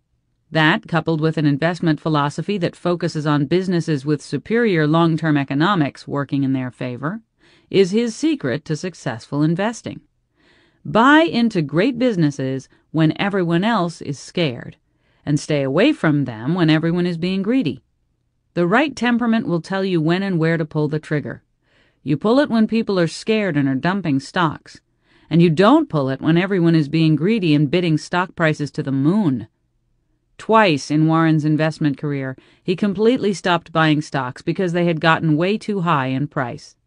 The first time was at the height of the late 60s bull market, and the second time was at the height of the late 90s bull market. Both of these timely pullbacks kept him from getting hurt in the crashes that followed both of those bull markets. And both pullbacks left him with lots of cash to take advantage of the cheap stock prices that were right around the corner. Number 77. The fact that people are full of greed, fear, or folly is predictable. The sequence is not predictable. Warren knows that at times investors are wildly enthusiastic about a stock and overprice it. He also knows that at times people become overly fearful and grossly undervalue a stock. What he doesn't know is when that will happen. Just that it will happen, and when it happens, he is standing there ready to take advantage of the low prices that fear and folly bring. Avoid the greed and let fear and folly create the opportunity. That is the way of the intelligent investor. A great example of this is Warren's purchase of Wells Fargo's stock during the banking recession of 1990. No one wanted banking stocks, because people were afraid that losses from bad real estate loans would leave the banks insolvent. Warren chose the one he felt had the best management and was strong enough to weather the current financial storm. He invested approximately $289 million in Wells Fargo, and within 8 years, it had more than doubled in value. Number 78. A stock doesn't know that you own it. People often humanize inanimate objects, be they stuffed animals, cars, or stocks. When this happens with a stock, emotional thought replaces rational thought. This is a bad thing when it comes to investments. When it is time to sell, you don't want to hesitate because you love the stock. Also, when the stock goes down, there is no reason to be mad at it. It doesn't know you own it. It doesn't experience rejection, and neither should you. Number 79. When you combine ignorance and borrowed money, the consequences can get interesting. Ignorance will blind you from folly. The borrowed money will allow you to blindly follow your ignorance till you reach the point of folly. Folly is where you lose the money, which you owe the bank. And banks, like elephants, don't forget. In our time, the greatest act of borrowed money folly was with an investment group no one had ever heard of called Long-Term Capital, which managed to borrow $100 billion to invest in derivatives, and in an act of supreme unforeseen folly, not only wiped out their investors' capital, but also came close to bringing down the country's entire financial system. When working with borrowed money, that which can go wrong often does go wrong, and when it does go wrong, it is never pretty. Number 80. Of the 7 deadly sins, envy is the silliest, because if you have it, you don't feel better, you feel worse. I've had some good times with gluttony. We won't get into lust. Greed is a wonderful thing if it is thy servant and not thy master. You can't get rich without a dose of it, and you can't be happy if you have too much of it. Too much greed leads to envy, and envy is a road paved with the inadequacy of never having enough. The name of the game is to be consumed with passion for making money, rather than being consumed with envy because of what the other guy or gal has in the piggy bank. The happiest rich people are those who love the business life that goes with making money, and haven't the least interest in other people's wealth. Besides, what fun is it to be rich if being rich means being miserable with envy? As for gluttony, Warren's steady diet of Cokes and hamburgers and inch-thick steaks and an endless stream of French fries keeps a smile on his face. He says that he developed a taste for this particular cuisine at a childhood birthday party. But it scares to death Berkshire's health-conscious shareholders who want to profit off their chairman's wisdom as long as possible. Warren, forever rational, says that the increase in life expectancy that a shift to a health-conscious diet might bring is not worth the decrease in the pleasure he would get from eating less junk food. Mark Twain felt the same way about drinking and cigars. Number 81. We simply attempt to be fearful when others are greedy, and to be greedy only when others are fearful. Remember, when prices are in the sky, it's time to say goodbye. But when prices fall, it's time to give your broker a call. During a bull market, people are being greedy and are driving stock prices higher and higher, which attracts more and more people to the game. During these times, Warren is fearful and stays away from the market. It's during a bear market that other investors are fearful because no one wants to own any stocks. They sell like crazy without any regard for the long-term economic worth of the underlying business. At times like these, Warren is in the market being greedy, buying all the fantastic businesses that he has always dreamed of owning, fearful when others are greedy, and greedy when others are fearful.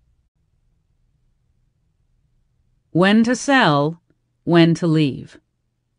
Number 82. The most important thing to do if you find yourself in a hole is to stop digging. If you find you're in a bad investment, the worst thing in the world to do is continue to throw money at it. Though it's painful to pull out, in the end it is far more profitable to leave the party and cut your losses before things go to zero. In the early 80s, Warren invested heavily in the aluminum industry. It was a mistake, and when he realized it, he stopped digging and got out. Have the courage to admit you were wrong, and do it before Dame Fortune whispers that you have just gone broke. Number 83. If at first you do succeed, quit trying. Warren has always searched for excellent businesses to buy, and then once he bought them, he has held on to them, watching the stock prices grow along with the earnings. Once you make a good investment in an excellent business, it is better to rest on your merits than to sell the business for a modest profit and go looking for another company to invest in. This is why it is important to know what an excellent business is, so you know when you finally get one. But if you find yourself in a mediocre business that doesn't have great long-term economics working in its favor, you had best follow the advice of Bernard Baruch, the Warren Buffett of his day, who, when he was asked how he got so rich, replied with a sly smile, "I always sold too soon." Number 84. I buy stocks when the lemmings are headed the other way. Warren Buffett knows the time to buy a stock is when everyone else is selling it, not when everyone else is buying it. All the great Buffett buys have been on bad news. He likes to buy when things look darkest. And he can do that because he has studied the world of business and knows which businesses will survive the adversity that has brought them to the edge of the abyss, and which ones will go on and take the plunge into corporate oblivion. His big buys were during the bear markets of 1966, when he bought into Disney, in 1973, when he bought into the Washington Post Company, in 1981, when he bought into General Foods, in 1987, when he bought into Coca-Cola, and in 1990, when he bought into Wells Fargo. Number 85. Most people get interested in stocks when everyone else is. The time to get interested is when no one else is. You can't buy what is popular and do well.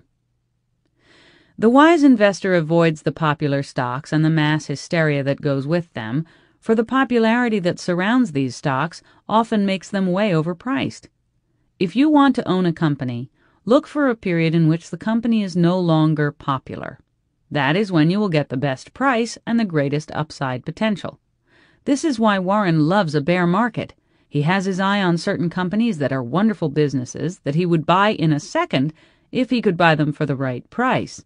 In fact, if you run through Berkshire's portfolio, you will see that all the companies in which he owns shares were bought either during a market crash or at a time when the company wasn't a popular investment. His shares in the Washington Post Company, Coca-Cola, Disney, American Express, General Foods, Wells Fargo, Interpublic Group, and Geico were all bought in either a bear market or at a time in which the company was unpopular with the rest of the investment community. Number 86. We don't go into companies with the thought of effecting a lot of changes. That doesn't work any better in investments than it does in marriages. Warren has found that in most cases, the underlying economics of the business remain constant, regardless of the manager in charge. A great business will produce great results regardless of who is in charge, and a poor business will produce mediocre results with even the best manager at its helm. Over the last 100 years, Coca-Cola has gone through dozens of managers, some great and some not so great, yet it remains a wonderful business. The Washington Post Company lost its publisher and owner, Katharine Graham, and it remained a fantastic business. However, the auto manufacturers and airlines remain troubled businesses decade after decade, in spite of all the brilliant managers who have been in charge. When investing, you choose the great business, and you avoid the poor business, even if it is being run by a genius. Number 87. Risk comes from not knowing what you are doing.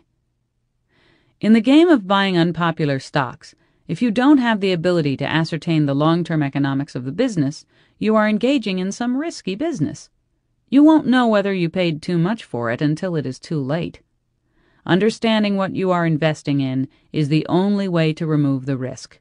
As Warren says, "I never buy anything unless I can fill out on a piece of paper my reasons why. I may be wrong, but I would know the answer to, I'm paying $32 billion today for the Coca-Cola Company because."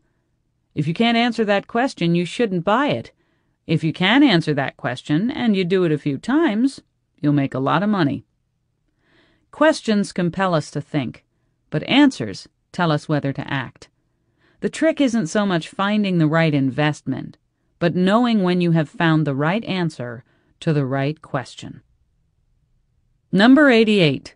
The only time to buy these is on a day with no Y in it. Here, Warren is talking about an initial public offering of a company's stock or bonds through an investment bank. He figures that the investment banker doing the selling has already fully priced the issue. There is no chance that an investor is going to get a bargain price. For this reason, Warren has stayed away from IPOs since he began his investment career. Warren likes to wait until the securities have traded for a while, and the short-sightedness of the stock market has had a chance to misprice the securities downward. The rule is simple. Investment bankers will never serve you a bargain, but the stock market will. Number 89. We also believe candor benefits us as managers. The CEO who misleads others in public may eventually mislead himself in private. A CEO who is honest with the public about his mistakes is more likely to learn from them. But if the CEO is always trying to blame someone or something else for his own mistakes, then it is a good sign that he will probably lie to himself about other important things and will most certainly never be honest with the shareholders. This is especially true in all matters of accounting. A willingness to misrepresent one set of numbers will eventually lead to a willingness to misrepresent all the numbers. Or as Warren says, managers that always promise to make the numbers will at some point be tempted to make up the numbers. When managers make up the numbers, they go to jail. But sadly enough, their deceptive accounting isn't usually discovered until after they have wiped out their shareholders' investments and their employees' pension funds. Number 90. That which is not worth doing at all is not worth doing well. Many people spend years working hard for businesses with poor inherent economics, which means the prospects for making money are equally poor. So why get good at something that is not going to benefit you?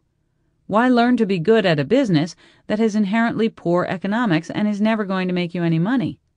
If you find yourself sailing on a business ship that is going nowhere, you should jump ship and find one that is headed to the seas of good fortune, instead of trying to become captain of a slow boat to a financial nowhere. This was Warren's experience with Berkshire's textile business. No matter how good it became, or how many innovations it implemented, or how much capital was thrown at it, the results were always the same. Its competitors could produce textiles cheaper overseas than they could in America. It became a business that was not worth doing, and, as Warren said, he painfully had to shut it down. Number 91. A good managerial record is far more a function of what business boat you get into than it is of how effectively you row. Should you find yourself in a chronically leaking boat, energy devoted to changing vessels is likely to be more productive than energy devoted to patching leaks. The best jockey in the world is never going to win races riding a lame horse, but even a mediocre jockey can win races riding a champion. When you get out of school, get a jump on the pack and go to work for a company that has great underlying economics. For no matter what your level of ambition, the great economics of the business will always make you look good and pay you more. If you are already working in a business with great economics, be very careful if you decide to leave the fold. What looks like a better job just might be that chronically leaking boat that Warren warned you about, and no matter how hard you row, you are going to go nowhere. Mistakes to be aware of. Number 92. We never look back. We just figure there is so much to look forward to that there is no sense thinking of what we might have done. It just doesn't make any difference. You can only live life forward. Warren has never had much use for regrets in life, business, and investments. In the world of investments, there is always some investment that you missed, some stock going up that you don't own. If you sold a stock and it then continued going up, you could spend months kicking yourself. If you didn't sell and the price of the shares tanked, you could spend years kicking yourself and everyone else. The same thing applies with business decisions. If you make 100 decisions and 10 turn out bad, you could end up obsessing over your mistakes to the point that you neglect the new decisions that need to be made. In the investment world, each day brings a new batch of opportunities in an endless procession. You need not focus on your mistakes any more than is necessary to learn their lessons. What you need to do is apply the lessons learned to the problems of today. In the investment game, you will make countless errors of omission, none of which will hurt you. It is the errors made in taking action that you have to watch out for, and they are found on the road ahead. Number 93. I want to be able to explain my mistakes. This means I do only the things I completely understand. If you don't understand what you are doing, then why are you doing it? The proper investment approach is not intuitive. It is rational, mixed with the right temperament. Ignorance is bliss unless you are investing. Then it usually leads to nightmares. If you want to be able to explain what you did wrong, you need to know how to explain what you did right and why you did it in the first place. You need to know a good business from a bad one, and you need to be able to determine if a company is underpriced or overpriced. If you can't do that, then you should find someone who can do it for you. Otherwise, you are just throwing dice at a craps table where the odds are always stacked against you. Number 94. If you don't make mistakes, you can't make decisions. Some people can make decisions, and some people can't. The ones who can will lead, and the ones who can't will follow. Part of making decisions is making mistakes, for anyone who has to make a dozen decisions in a day will sometimes be wrong. Be wrong too many times, though, and you won't be the leader anymore. Your followers will find someone to replace you. A CEO can make mistakes as long as he also makes a lot of money for his shareholders. The important part is making the decision so that you can get on to the next decision. If you procrastinate, then you have decided not to decide. Do this a number of times and things start to stack up. Nothing gets done, the business stops making money. If you make a decision and it turns out to be wrong, Warren says that it is best not to dwell on it, that you should move on to the next one. When Seymour Cray, the brilliant designer of the Cray supercomputer, was asked what separated him from the other engineers, he replied that it was his willingness to embrace mistakes as part of the experimental process. Cray said that the other engineers would stop after the third try, but that he would keep on going until he got it right, even if he made 100 mistakes. The road that leads to great success is usually paved with a ton of mistakes, so get over it and on with it. If you don't like leading, you can always follow. Your circle of competence. Number 95.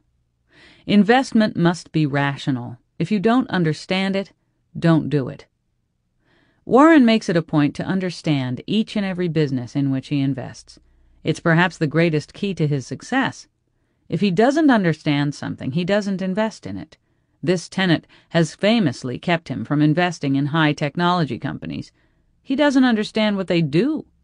He stays away from industries that are changing rapidly and thus are unpredictable. He likes a sure thing, a business that he understands and that is selling at an attractive price. He leaves the dice game to the other guys. This rationale has saved Warren from venturing into the internet or other high-tech bubbles. He couldn't rationally buy into a business that might never make any money, nor could he pay 40 times earnings for a business that might be made obsolete by the next tech revolution. Let's say that today you can buy the entire company of Yahoo for $44 billion, and it would earn you $1.8 billion a year. Do you pull the trigger? You can also invest $44 billion in 10-year U.S. Treasury bonds and make $2.2 billion a year risk-free. Which one looks like the better investment? Which one looks like the gamble? Which one do you understand, and which one do you not understand? Which investment is rational and which one isn't? Yahoo might be part of a forgotten tech history in 10 years, but the United States should still be going strong. See, it isn't that hard to think like Warren Buffett. Number 96. If you understand an idea, you can express it so others can understand it. This is Warren's way of testing whether he really understands a business before investing in it. If he can't explain it, he doesn't really understand it. He will not invest in a business he doesn't understand, nor should you. In the struggle to be able to express an idea, you must acquire a fair degree of understanding, which is a good thing if it is an investment idea. This standard requires that you do your research before you buy the stock. Warren's rule is simple. Can't explain it? Stay away from it. Number 97. If they need my help to manage the enterprise, we are probably both in trouble. Just because you are a great investor doesn't mean that you are a skilled business manager. Recognizing talent is different from having talent. A great investor has to be able to recognize talent, the way a football coach has to be able to recognize a great player. Warren knows what to look for in a manager, but he isn't good at running the ball himself. Knowing your abilities and the abilities of others, and being able to exploit both to their advantage, is the key to running a highly successful business. Warren says his secret for growing a corporation through diverse acquisitions is to buy a good business for a reasonable price that already has competent management running it, then get out of the way and let them do their thing. Consider this. When Berkshire subsidiary McLean Company's CEO Grady Rosier phoned and asked if it would be okay if he bought a couple of new corporate jets, Warren told him, "That is your decision. It is your business to run." Though Berkshire has about 180,000 employees, only 17 of these are at headquarters. Warren essentially leaves his managers alone to run their businesses, putting them in charge of all operating decisions. It is easy to manage a giant corporation if you let other people do all the heavy lifting. The trick is having the right managers and then leaving them alone to do their jobs. Number 98. Our method is very simple. We just try to buy businesses with good to superb underlying economics, run by honest and able people, and buy them at sensible prices. That's all I'm trying to do. To know if a business has good to superb underlying economics, it is necessary to understand the business. To know if it is being run by honest and able people, it is necessary to understand the business. To know if it is selling at a sensible price, it is necessary to understand the business. Understanding the business is one of the keys to Warren's success.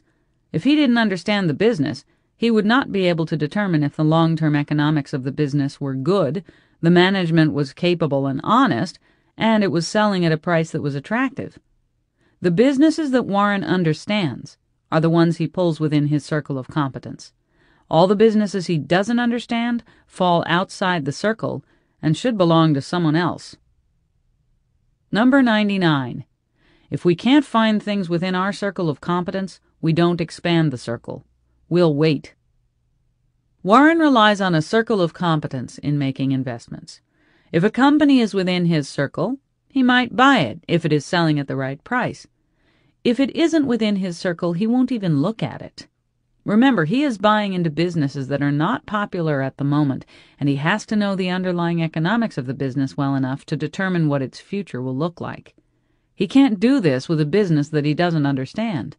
And if he can't find an investment he understands and that is selling at an attractive price, he will wait and wait and wait till one shows up.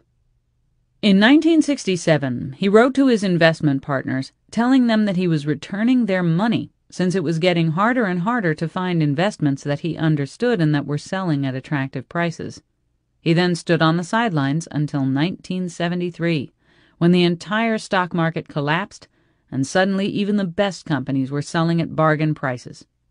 In the investment game, it pays to be stubborn and principled and patient in choosing a company to invest in. Pick the wrong company at the right price, and you lose. Pick the right company at the wrong price, and you lose. You have to pick the right company at the right price to win.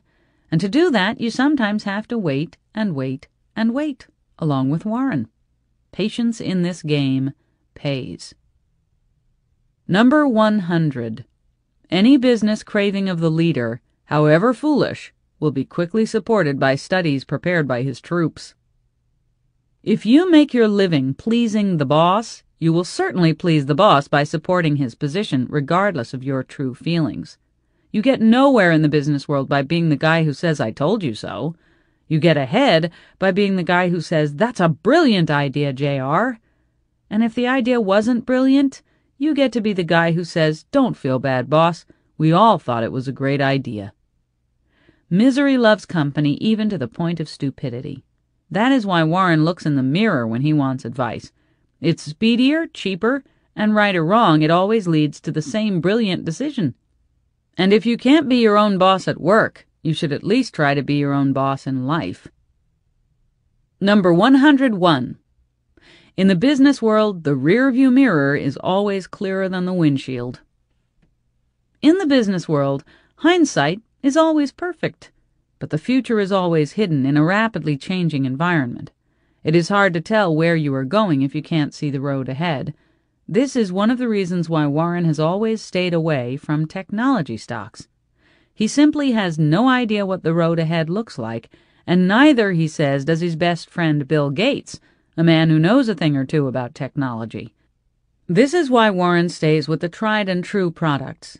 He can see where they're going to be in 15 years. Do you think people are going to stop shaving, stop drinking Coke, stop buying car insurance, stop chewing gum, stop taking their kids to Dairy Queen on a hot summer night? Highly unlikely. Warren is not interested in products that have a dirty windshield. He is interested in those products that allow him to see the road ahead. With these products, he can determine the long-term economic value of the business and whether the short-sighted stock market has mispriced its shares. Number 102. I'm very suspect of the person who is very good at one business, it also could be a good athlete or a good entertainer, who starts thinking they should tell the world how to behave on everything. For us to think that just because we made a lot of money we're going to be better at giving advice on every subject, well, that's just crazy. This goes back to Warren's investment theory of only investing in companies that he understands, that are within his circle of competence. He won't invest outside his circle of competence, and he won't give advice outside his circle of competence.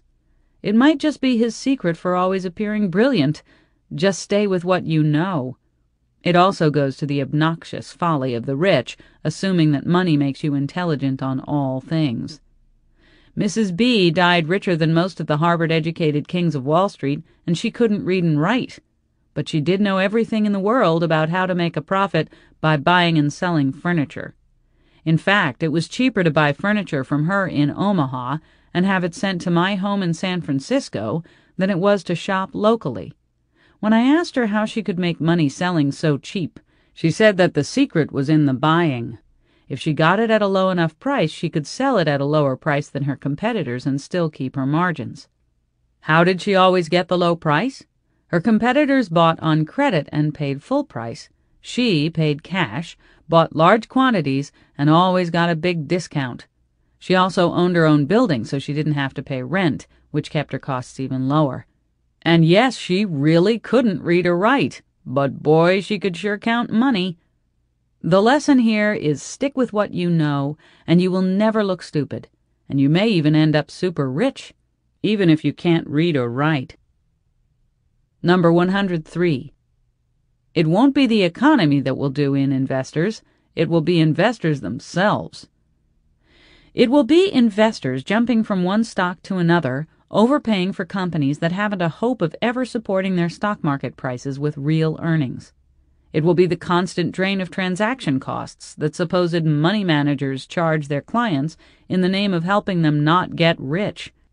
It will be the unwillingness of investors to do any homework on what they are investing in, which means that they will blindly buy things based on popularity and not fundamentals. It will be that taste of instant, easy money that comes through speculation that will cause them to gamble more and more sums until they are financially overextended. It will be investors panicking that everyone else is leaving the party ahead of them, which will cause them to dump their stocks at ridiculously low prices.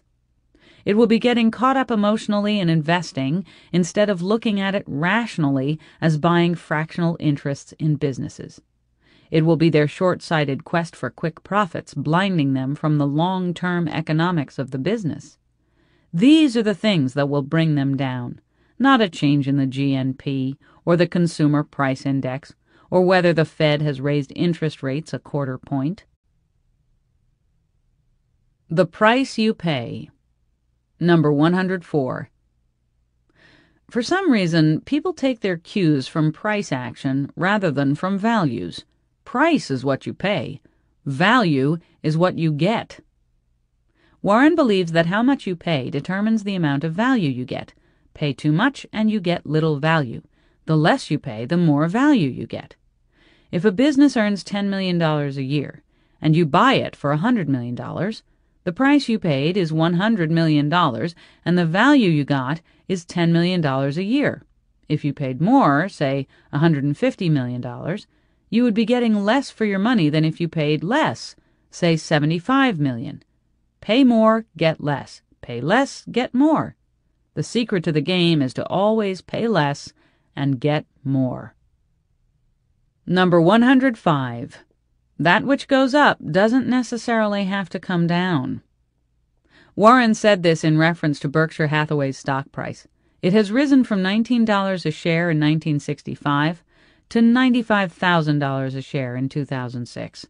A company with an expanding intrinsic value, such as Berkshire Hathaway, can find itself with a stock price that keeps rising and rising and rising. Number 106. The key is that the stock market basically just sets prices, so it exists to serve you, not instruct you. To Warren, the stock market is just a place where shares of companies are valued on their short-term economic prospects, which creates lots of price gyrations over the short term, which means prices often get out of line with the long-term realities of the business. Sometimes these short-term price swings push share prices well below the long-term economic value of the business, just as they sometimes push them way above the long-term value of the business. As a rule, the stock market tends to overvalue stocks. Warren buys stocks when they go below the long-term value of the businesses, then waits for the market's equalizing forces to return the stock prices back upward to being overvalued. If he gets his hands on an exceptional business when prices are cheap, he will continue to hold the business and let the business's retained earnings increase its underlying long-term value, which will eventually increase the price of the company's stock. Over long periods, the economic power of an exceptional business will correct any short-term underpricing mistakes that the stock market makes. But a business is worth what it is worth over the long term, regardless of what the short-sighted stock market says, and you, not the stock market, are in control of what and when you buy. Number 107. At the beginning, prices are driven by fundamentals, and at some point speculation drives them. It's that old story. What the wise man does in the beginning, the fool does in the end. A wise man buys when the fundamentals are in his favor. That way he has a margin of safety as to how low prices can go. Time is also the friend of the fundamentals in that all prices eventually correct themselves to reflect the fundamental long-term economic value of the business as measured by what it will earn. When speculation steps in, fundamentals are thrown out the window, and the rising price motivates more and more buying. A savvy investor knows that at some point in time, the only real demand is the fundamental demand. And when the speculation demand ends, and it always ends, the price will fall back to reflect the fundamental demand, which is sometimes a long way down from the speculative highs. If you are speculating and are still holding positions when prices start to fall, you only need to look in the mirror to find the fool. Number 108. The smartest side to take in a bidding war is the losing side. A bidding war means that the price is going higher and higher as both sides battle it out, which means the return on the investment shrinks lower and lower. The higher the price goes, the less of a good deal it becomes, and if the price gets too high, it can become a really bad deal. The problem with being in a bidding war is that competitive emotions can replace rational thought, and a CEO with a large ego can end up paying an insanely large price with their shareholders' money. It's always easier to pay too much for something when you are using other people's money, and no one ever got rich by paying too much for something. This same principle works in retail as well. If you got the product for a lower price than your competitors, then you can sell it for a lower price to your customers and beat your competitors out of business and still maintain your margins. This is the business model of Berkshire's Nebraska Furniture Mart. They pay cash when they buy merchandise from their wholesalers, and they buy in huge lots, often an entire month's worth of manufacturing, which means they can negotiate a much better deal than their competitors who are buying on credit. This lets NFM charge lower prices for their goods, which attracts more customers, while maintaining their high margins. They charge less and make more because they paid less to begin with. What you sell it for isn't always as important as what you paid for it, especially in retail. Number 109. A pin lies in wait for every bubble, and when the two eventually meet, a new wave of investors learns some very old lessons. A speculative frenzy occurs when the general public goes wild for stocks. People see them running up in price and want to jump on and make some easy money. It happens big time about once every 30 years, usually with the advent of new technology. In the last 100 years, it happened with radio, airplanes, autos, computers, biotech, and the internet. Stock prices reflect the passion in the casino as opposed to the underlying values of the companies. Warren has missed every speculative bull market since he began investing. For him, the prices that were being paid were for future earnings that might never appear, and in most cases did not appear. When earnings failed to appear, the hope that was holding up stock prices vanished, gravity took over, and prices fell earthward, often with stunning velocity. Number 110. I never attempt to make money on the stock market. I buy on the assumption that they could close the market the next day and not reopen it for 5 years. Warren is buying on the assumption that he is buying into a business. The stock market sometimes allows him to do this at a cost below what the whole business would sell for to a private buyer. Warren isn't playing the stock market, but rather institutions that are so short-sighted that they are willing to ignore a company's long-term economics in the never-ending search for the quick buck, the glory of being named top mutual fund of the year. If you buy the right company at the right price, the only thing time does is increase the value of the business, which makes you richer and richer and richer as the stock price increases to reflect the underlying value of the business. But get this, if the stock market closed for 5 years, the underlying value of the business would still increase. The stock market is just a place where you can get a price quote on what it thinks a company is worth over the short term. If you are holding a stock for 5 years, it is of no consequence what the market thinks the stock is worth in years 1 through 4. The only time that it matters is when you go to sell the stock. Long-term economic value is the secret to exploiting short-term stock market folly. Number 111. The stock market is a no-called-strike game. You don't have to swing at everything. You can wait for your pitch. The problem when you're a money manager is that your fans keep yelling, "Swing, you bum!" Money managers are basically slaves to the quarterly and yearly figures. If they have a bad quarter, they lose clients. And if they have a bad year, they lose lots of clients.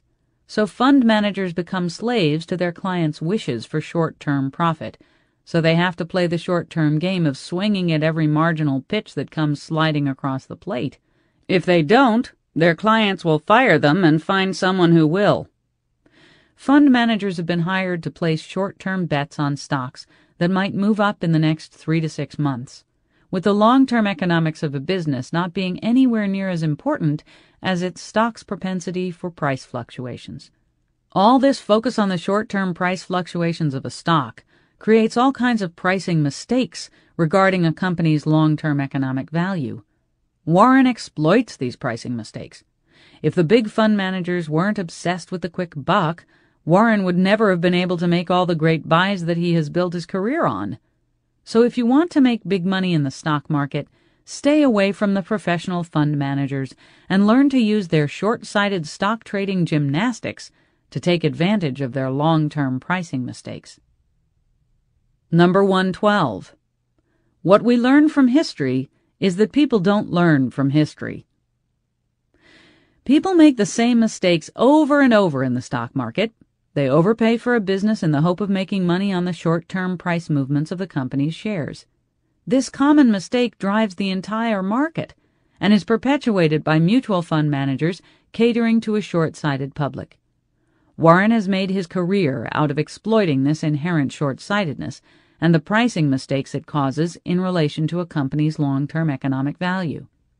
The history lesson that people never seem to learn is that when companies are priced far in excess of their long-term economic value, as often occurs during a bull market, any sudden change in the wind of expectation can cause stock prices to sink violently, thus wiping out those investors who paid the high bull market prices. When prices get high, Warren stays away from the market. When they fall, Warren gets interested in buying, and if they fall far enough, and it is the right company, he buys. Number 113. Look at stock market fluctuations as your friend rather than your enemy. Profit from folly rather than participate in it. The stock market is a beast that ignores the long-term economic value of an enterprise and only trades on the short-term prospects of the business. Bad short-term prospects mean that stock prices can fall dramatically, all the while ignoring the long-term potential of the enterprise. This creates buying opportunities in companies that have good long-term economic prospects, but are experiencing a few short-term problems. Stay away from a company when fools rush in and drive up the price, and buy when fools rush out and drive down the price. Some great examples of Warren using stock market fluctuations to buy in are the 1973-74 market crash, in which he bought $10 million worth of Washington Post stock, which is now worth over $1.5 billion. The stock market crash of 1987, when he began buying what would be $1 billion worth of Coca-Cola stock, which is now worth a hair over $8 billion. And the banking recession, when he bought $400 million worth of Wells Fargo stock, which is now worth a touch over $1.9 billion. Stock market fluctuations have been very, very good to Warren. Number 114. Great investment opportunities come around when excellent companies are surrounded by unusual circumstances that cause the stock to be misappraised. Warren learned that great companies occasionally make correctable mistakes that, over the short term, destroy the price of their stock. When this happens, the stock becomes misappraised from a long-term perspective. The key here is being able to determine whether the error is correctable. That is why it is important to know the economic nature of the business in which you are investing. Warren's initial investment in Geico, the auto insurance company, was made as the company was on the verge of insolvency.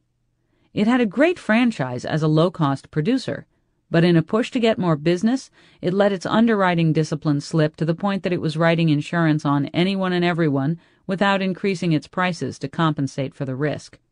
The company started to lose tons of money. Warren knew that if it returned to the base concept of the business, it not only would survive but thrive, and thrive it did, turning Warren's $45 million investment into $2.3 billion over the next 15 years.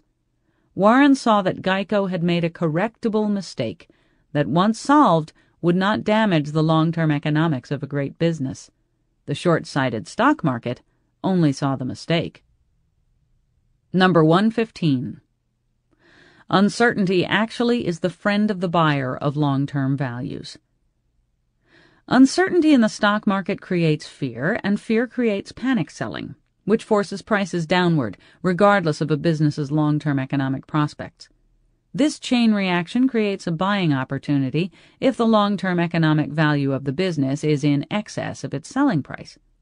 For it is the long-term economics of the business that will eventually pull the stock price back up in line with the realities of the business. Warren's wealth of knowledge about the long-term economics of a business enables him to be certain about which companies will go back up when other investors are through with their bout of uncertainty. Number 116. To many on Wall Street, both companies and stocks are seen only as raw materials for trades. Professional money managers tend not to see companies and stocks as businesses, but as bouncing numbers on a screen on which they can place bets. Warren makes his money off these gamblers when they oversell a business and drive down a company's share price to the point that it is cheap relative to the long-term value of the underlying business. The casino aspect of the stock market has been in place since its conception. People simply like to gamble. It makes things exciting. With stocks, you can borrow money, lots of money, to place your bets, which is great if things go your way, but real bad if they go against you. This explains why there are such wild price swings. Sometimes money managers have to get out, regardless of the price of the shares. As Warren said, think about a burning theater. The only way to leave your seat in a burning financial market is to find someone to take your seat, which isn't easy. This, of course, creates all kinds of buying opportunities for those who know the true long-term value of a business. Number 117. No matter how great the talent or effort, some things just take time. You can't produce a baby in 1 month by getting 9 women pregnant. It takes time for business values to build up. It doesn't happen overnight. Just as children take time to grow into adults, businesses take time to grow in value. But if you buy a great business, eventually the values add up to a handsome sum. In the case of Warren's investment in the capital city's ABC Corporation, he paid $17.25 a share in 1986. He didn't overpay and he didn't underpay. He paid what it was worth. But over time, the underlying value of the business increased, and along with it, the price of the shares, so that in 1995 it was worth $127 a share, which equates to a 24% annual rate of return.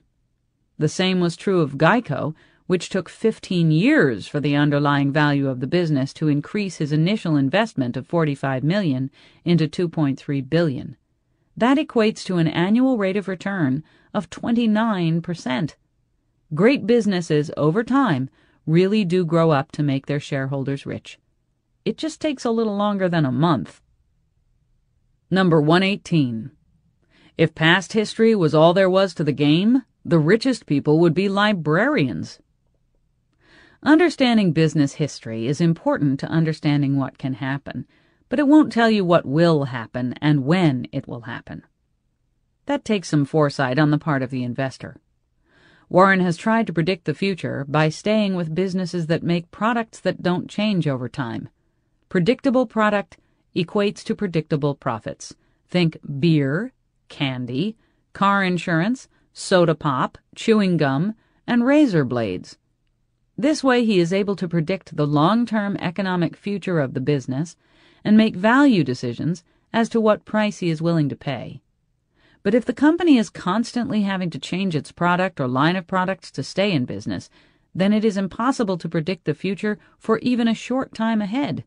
You make the big money knowing what lies ahead. Number 119. Only buy something that you'd be perfectly happy to hold if the market shut down for 10 years. Every other year, beginning in the 60s and going on into the 90s, Warren and a band of fellow devotees of Benjamin Graham would gather to discuss the philosophy and talk the talk. One of the conceptual questions that they used to pose to one another was, if you had to put all your money into one stock and go away to a deserted island for 10 years, what would it be? A variant on that question is, what would you buy today and feel comfortable with if they closed the stock market for the next 10 years? These questions cause you to stop thinking in the short term and start thinking in the long term. When you start thinking long term, you start thinking quality and the long-term economic nature of the business. This leads you to ask whether the company's product has a durable competitive advantage. This means high margins on a product that doesn't have to change. This means that the plant and equipment never go obsolete, which means you never have to retool and you have low research and development costs. Low costs mean high margins, and higher margins mean more money. In 1982, the company that Warren said that he would buy and not mind whether the stock market closed for 10 years was Capital Cities Communications. In 2006, he would probably say the Coca-Cola Company, provided he could buy it at a price-to-earnings ratio of below 20. Warren doesn't mind lying around on a deserted island, as long as he's getting rich. Number 120. The investor of today does not profit from yesterday's growth. It is the growth of tomorrow that the investor of today will profit from. If I bought a business today, the profit I would be taking out of it is all in the future. I don't make any money off the past. The question is, will the growth be there? And if it is, what am I willing to pay for it? If the company has a durable competitive advantage, the growth will be there. But if you pay too much for the stock, you essentially reduce the amount of money you will make in the future on the investment, which reduces your annual rate of return. Would you spend $100 million for a business if it was only going to make you $1 million a year? Doubtful. But you would jump on the chance to spend $100 million for a business that earned $20 million a year. Those are the extremes. The tough calls are on the ones in the middle.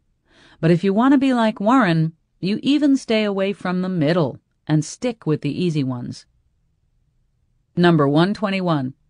I'd be a bum on the street with a tin cup if the markets were efficient. In the investment world, there is a theory that stock markets are efficient, that the quoted stock price represents exactly what the stock is worth on that day, given all the information that is known about it. From a short-term perspective, the stock market is fairly efficient. But efficiency created by the short-term perspective often creates pricing mistakes from a long-term perspective. This means that from a long-term perspective, the stock market is often inefficient. Warren cites his investment in the Washington Post Company when describing market inefficiency. In 1973, the Washington Post Company owned the Washington Post newspaper, Newsweek magazine, and 4 network television stations, conservatively worth $500 million. Yet the stock market was valuing the entire company at only $100 million.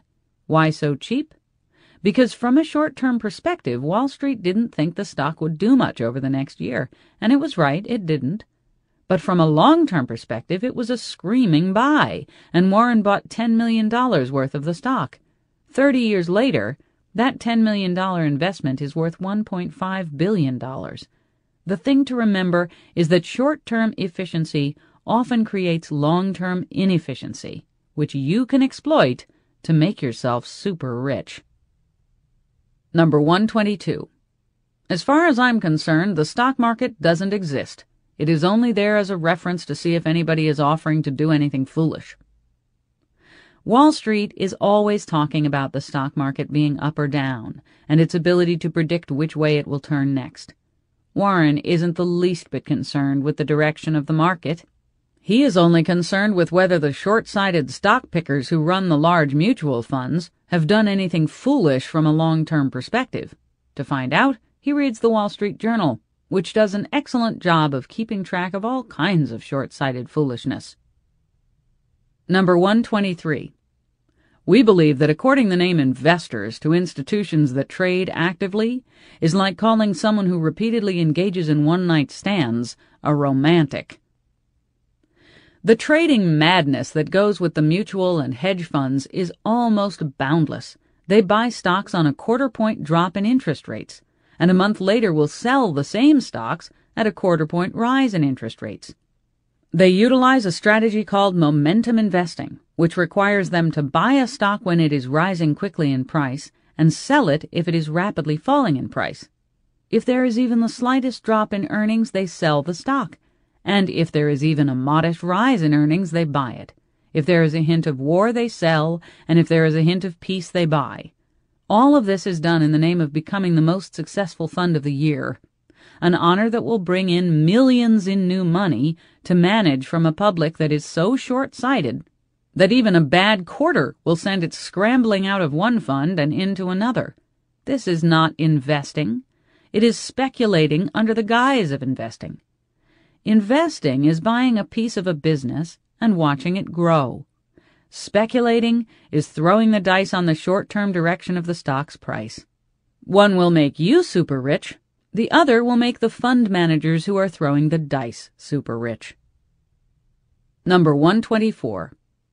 We do not have, never have had, and never will have an opinion about where the stock market, interest rates, or business activity will be a year from now. Imagine being able to make billions off the stock market and not having an opinion on the stock market or interest rates. How can Warren do it? He can do it because everyone else is concerned with stock market gyrations and where interest rates are going to be next year, which means that they end up doing silly things like selling a business that has great underlying long-term economics because the Fed might raise interest rates a quarter point. And when these impressionable investors sell great businesses for some silly reason, Warren is there waiting to buy them. And once he gets his hands on them, he isn't letting go. So if you want to become super rich, just ignore all the rant and rave about where the stock market is or is not going, and forget about the Fed and interest rates, and just focus on determining the long-term economic value of the companies that have a durable competitive advantage, and then determine where they are selling in relationship to that value. When they are undervalued, buy them, and when they are overvalued, stay away from them. And if you are diligent and stay with the program long enough, you will eventually acquire a portfolio of fantastic companies that will make you super rich over the long run, just as Warren has done. Number 125. Of the billionaires I have known, money just brings out the basic traits in them. If they were jerks before they had money, they are simply jerks with $1 billion. Money only makes you more of what you already are.